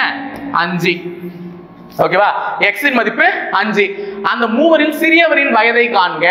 சிறியவரின் வயதுனா நல்லா ஞாபகம் வச்சுக்கோமா. சிறியவரின் வயதுனா இது மூணுல எது சின்ன நம்பர்? 3x தான். அப்ப அவன் தான் சின்ன பையனா இருப்பான். அப்ப 3 × 5 என்ன வந்துச்சு? 5. அப்ப சிறியவரின் வயது 15. ஏன்னா x இன் மதிப்பு எடுத்துட்டு போயிட்டு இங்க என்ன பண்ண? சப்ஸ்டிட்யூட் பண்ணிக்கிட்டேன். சோ 51வது கேள்வி ஓவர். 52வது கேள்வி x மற்றும் y இன் வயதுகளின் விகிதங்கள். x மற்றும் y இன் வயதுகளின் விகிதங்கள் 11:13. 7 வருடங்களுக்கு பின்னர் 7 வருடங்களுக்கு பின்னர்னா 7 வருஷத்தை கூட்டிக்கணும். 7 வருஷம் கூட்டினதுக்கு அப்புறமா XYக்கு என்ன வருமா 20 23 மாறுமா எனில் அவர்களின் வயதுகளின் வித்தியாசத்தை காண சொல்லியிருக்காங்க. அப்போ 11x plus 7 divided by 13x plus 7 is equal to 20/23. இது x பத்தின விவரம், இது y பத்தின விவரம். x க்கு 11x 7 வருஷத்துக்கு கூட்டினா என்ன வருமா 20, இவன் 13x 7 வருஷத்துக்கு கூட்டினா என்ன வருமா 23. குறுக்கு பெருக்கல் பண்ண வேண்டியதுதான். 13 2 260x 27 140 27 is equal to இந்த பக்கம் 23x 23 into 11 3 5 2 253 253x plus 23 into 7 23 into 7 7 3 21 2 7 14 16 161. So இதை பெருக்கிட்ட இப்போ நம்ம சால்வ் பண்ண வேண்டியது தான் பாக்கி. x முதல்ல கண்டுபிடிங்க. 260ல 253 போச்சுனா 7x is equal to இது 21 161ல 140 போச்சுனா அப்ப x இன் மதிப்பு கண்டுபிடிக்கிறதுக்கு 21/7 அடிச்சா x இன் மதிப்பு என்ன 3. நமக்கு என்ன கேக்குறாங்க அவர்கள் இருவருக்கும் உள்ள வயதுகளின் வித்தியாசத்தை கேக்குறாங்க. x இன் மதிப்பு 3 அதை எடுத்துட்டு போய் இங்க சப்ஸ்டிட்யூட் பண்ணுங்க. 11 பங்கு இவன் 13 பங்கு. அப்ப x இன் மதிப்பு 3 இவன் 11x னா 11 into 3 33 இவன் 13x னா 13 into 3 39. இருவருக்கும் உண்டான வயது வித்தியாசம் 39ல 33 போச்சுனா சாரி 6. சோ 6 தான் வயதுகளின் வித்தியாசமா இருக்கும். ஓகேவா? கணக்கு போட்டாச்சு. அடுத்தது ராம் மற்றும் மோகனின் வயதுகளின் விகிதங்கள் 4:5. அப்ப ராம் மோகன் வயதுகளின் வித்தியாசம் 4:5. அடுத்தது மோகன் மற்றும் அனில் இவர்களின் வயதுகளின் வித்தியாசம் 5:6. இவர்களின் வயதுகளின் கூடுதல் 90 வருடங்களில் மோகனின் வயது என்னன்னு கேக்குறான். சோ ரெண்டுத்திலுமே யார் பொதுவா இருக்கிறது மோகன். அப்போ இதை ஏன்னு எடுத்துக்கலாம், இவரை பின்னு எடுத்துக்கலாம், இவரை பின்னு எடுத்துக்கலாம், இவரை சின்னு எடுத்துக்கலாம். இந்த ஃபார்முலா ஆல்ரெடி தெரியல உனக்கு சால்வ் பண்றதுக்கு, இப்பதான் கத்துக்கிட்டேன். சோ A:B:C கண்டுபிடிக்கிறதுக்கு இவர் 4:5, இவர் என்ன 5:6. அப்ப இங்க வர நம்பர் அப்படியே இங்க கண்டினியூ ஆகும், இங்க முடியற நம்பர் அப்படியே இங்க கண்டினியூ ஆகும். 4 5s are 20, 5 5s are 25, 6 5s are 30. இது அடிச்சா ஒரே வாய்ப்பாடு அஞ்சாவது வாய்ப்பாட்டால் அடியும். அடிச்சா இவர் 4 முறை, இவர் 5 முறை, இவர் 6 முறை. யாரோட வயசை கேக்குறாங்க மோகனோட வயசை கேக்குறாங்க. இவர்கள் வயதுகளின் கூடுதல் என்னவா 90. அப்போ 4x plus 5x plus 6x is equal to 90. ஏன்னா வயதுகளின் கூடுதல் போது இந்த ரேஷியோவை x ஆக்கி கூட்டிக்கிட்டேன். So 6 4 10 15x 15x is equal to 90. So x is equal to 90 15ஆல அடிச்சா x இன் மதிப்பு என்ன கிடைக்கும் 6 கிடைக்கும். அப்ப யாரோட மதிப்பு கேக்குறாங்க மோகனோட வயசு. சோ b ன்னு சொன்னதா நான் யாரு மோகன். ஆமா தான b ன்னு தான் மோகன் வச்சிருக்கேன். அப்ப மோகன் பங்கு 5 பங்கு. அப்ப 5 into 6 ஆன்சர் 30. C option 30. ஓகேவா? அடுத்த கேள்வி. A alone can do a piece of work in 8 days. A மற்றும் B ஒரு வேலையை முறையே 8 மற்றும் 24 நாட்களில் முடிப்பர். இருவரும் இணைந்து செய்தால் எத்தனை நாட்கள்? அப்ப A ஒரு வேலையை 8 நாளும் B ஒரு வேலையை 24 நாள்லயும் செஞ்சா ரெண்டு பேரும் சேர்ந்து செஞ்சா எவ்வளவுன்னு கேக்குறாங்க. சோ 1/8 plus 1/24 டைம் அண்ட் ஒரு ஷார்ட்கட் பார்க்காதவங்க போய் தயவு செஞ்சு பார்த்துட்டு வந்துருங்க. ஏன்னா A plus B சேர்ந்து செஞ்சா. சோ இதுக்கு LCM எடுத்தா என்ன வரும் 24 தான் வரும். 24ல 3, 24ல 1 24. சோ 24/4 அடிச்சா 6 நாட்கள். So answer option is B. ஓகேவா? சோ 55வது கேள்வி. 30 மனிதர்கள் ஒரு 20 மரங்களை 10 மணி நேரத்துல வெட்டுறாங்க. அப்ப 30 மனிதர்கள் 10 மணி நேரம் வேலை செய்து 20 மரங்களை வெட்டுகிறார்கள்னா மின் 1 என்னமா 30, டைம் 1 வந்து 10, ஒர்க் 1 20 மரங்களை. சோ 15 மனிதர்கள் 5 மரங்களை எத்தனை மணி நேரத்தில் வெட்டுவாங்கன்னு கேக்குறாங்க. அப்ப மென் 2 வந்து 15 மனிதர்கள் டைம் 2 எத்தனை மணி நேரத்துல வெட்டுவாங்கன்னு நம்மள தான் क्वेश्चन கேக்குறான். எத்தனை மரத்தை 5 மரத்தை. அப்ப அவங்க செய்ய வேண்டிய வேலை 5 மரத்தை வெட்ட வேண்டியது. சோ ஃபார்முலா என்னன்னா M1 T1 W2 M2 T2 W1. ஓகேவா ஒர்க்கை மட்டும் இப்படி சேஞ்ச் பண்ணிக்கோங்கன்னு சொன்னேன் ஸோ சேஞ்ச் பண்ணி வச்சுக்கிட்டேன் ஸோ min 1 30 time 1 10 W2 வந்து 5 divided by அது time 2 தான் கண்டுபிடிக்க போறோம் அதனால அப்படியே வச்சுக்கலாம் min 2 இந்த பக்கம் எடுத்துட்டு வந்துரு 15 work 1 வந்து 20 ஸோ 1 2 இது அடிச்சா 15 15 15 அடிச்சிரும் ஸோ 5 மணி நேரம் ஆக்சுவலா டைம் 2 என்ன ஆகும் 5 மணி நேரம் ஸோ 5 மரத்தை வெட்டுறதுக்கு 5 மணி நேரம் தேவைப்படுமாமா தேவைப்பட்டுக்கிட்டோம் போடட்டும் 55 கொஸ்டின் முடிஞ்சிச்சா லாஸ்ட் பட் நாட் லீஸ்ட் தமிழே கேள்வி வச்சிடுறேன் 6 பேர் ஏப்ரல் மற்றும் ஜூலை மாதங்களில் உள்ள 3 தேதிகளான 4, 11 மற்றும் 20ஆம் தேதி காலணிகளை வாங்குகின்றனர் அப்ப 6 பேர் இருக்காங்க ஏப்ரலும் ஜூலும் ஓகேவா ஏப்ரல் இன்னொரு மாசம் என்ன ஜூலை இதுல 3 தேதியில போறாங்களா 4, 11, 20 4, 11, 20 இது வந்து ஏப்ரல் மாசத்துது இது வந்து ஜூலை மாசத்துது இந்த பக்கமும் போட்டுக்கிறேன் ஏன்னா எனக்கு 2 பாசிபிலிட்டி வரும் எங்கன்னா வரும்ல 2 தடவை போடுற மாதிரி வரும் ஓகேவா இது ஏப்ரல் மாசத்துது இது ஜூலை மாசத்துது எத்தனை பேர் 6 பேர் அப்ப 6 தேதியில வாங்கியிருக்காங்க Z என்பவர் F ற்கு முன்னதாக கால நேரி வாங்குகிறார் அப்ப Z என்றவர் யாருக்கு முன்னாடி வாங்குறாங்களா F க்கு முன்னாடி ஏதோ ஒரு தேதியில காலனி வாங்குறாங்களா Z என்பவர் F ற்கு முன்னதாக காலனியை வாங்குகிறார் X என்பவர் V ற்கு முன்னதாக காலனியை வாங்குகிறார் அப்ப X யாருக்கு முன்னாடி காலனி வாங்குறாங்களா V க்கு முன்னாடி காலனி வாங்குறாங்களா அப்ப V வாங்குறதுக்கு முன்னாடியே X வாங்கிடணும் ஓகே F என்பவர் 20ஆம் தேதி காலனி வாங்குகிறார் அப்ப F எந்த தேதியில வாங்குறாங்கன்னா 20ஆம் தேதி அப்ப நம்ம கிட்ட 2 20 இருக்கு ஒரு 20 இங்க போடுறேன் ஏப்ரல்ல இருக்கிற 20 இன்னொரு 20 ஜூலைல இருக்கிற 20 அதனால தான் நான் 2 பக்கம் போட்டுருக்கேன் இது கரெக்ட்டா வருதா இது கரெக்ட்டா வருதான்னு பார்க்கலாம் ஒன்னு F ஏப்ரல்ல இருக்கிற 20ஆம் தேதி வாங்கணும் இல்லனா F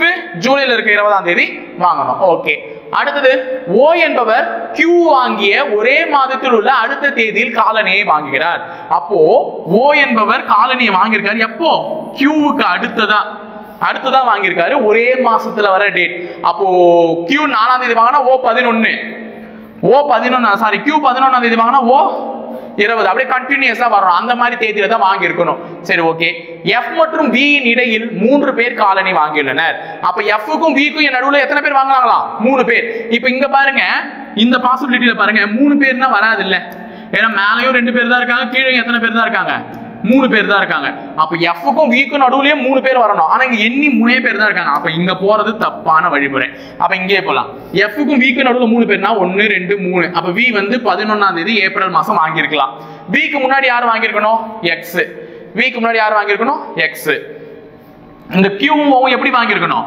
தொடர்ச்சியா வாங்கி இருக்கணும் ஓகேவா அப்போ Q O ஒரே மாசத்திலே வாங்கி இருக்கணும் இந்த இடத்துல நம்மளால போட முடியாதுல ஏன்னா 24 நீ போட்டுருந்தனா 20ஆம் தேதி ஏப்ரல் மாசத்துல போயிடுது ஜூலை மாசத்துல 4ஆம் தேதி வந்துருது அப்ப இங்க போட முடியாது அதனால தான் Q O இங்க போட்டுக்கிறேன் அப்ப முன்னாடி F க்கு முன்னாடி Z வாங்கி இருக்கணும் அப்ப இதுதான் சரியான வழிமுறை முடிஞ்சது பசில் ஓகேவா கேள்வி போலாமா யார் முதலில் காலனியை வாங்கியவர் முதலில் காலனியை வாங்கியவர் எங்க அண்ணாத்த X முடிஞ்சிருச்சு அடுத்த கேள்வி who bought the shoes immediately after V V க்கு அடுத்து உடனடியாக காலனி வாங்கியவர் V க்கு அடுத்து உடனடியாக வாங்குனது Z அடுத்தது who bought the shoes on 11th 11ஆம் தேதி காலனி வாங்கியவர்கள் யார் 11ஆம் தேதி காலனி வாங்கியவர்கள் ஒருவர் V இன்னொருவர் OV இங்க இருக்கு பார் ஓகே ஜூலை 4ஆம் தேதி காலனி வாங்கியவர்கள் யார் ஜூலை 4ஆம் தேதி காலனி வாங்கியவர் Q C ஆப்ஷன்ல இருக்கு பார் அடுத்தது Z என்பவர் எந்த தினத்தில் காலனி வாங்கினார் Z நாம் பார்த்தோம்ல நடுவுல இங்க வாங்குனாரு இங்க இடத்துல 20ஆம் தேதி ஏப்ரல் 20 வாங்கி இருக்காருமா 20ஆம் தேதி முடிஞ்சுச்சா அப்போ கணக்குகள் ஓவர்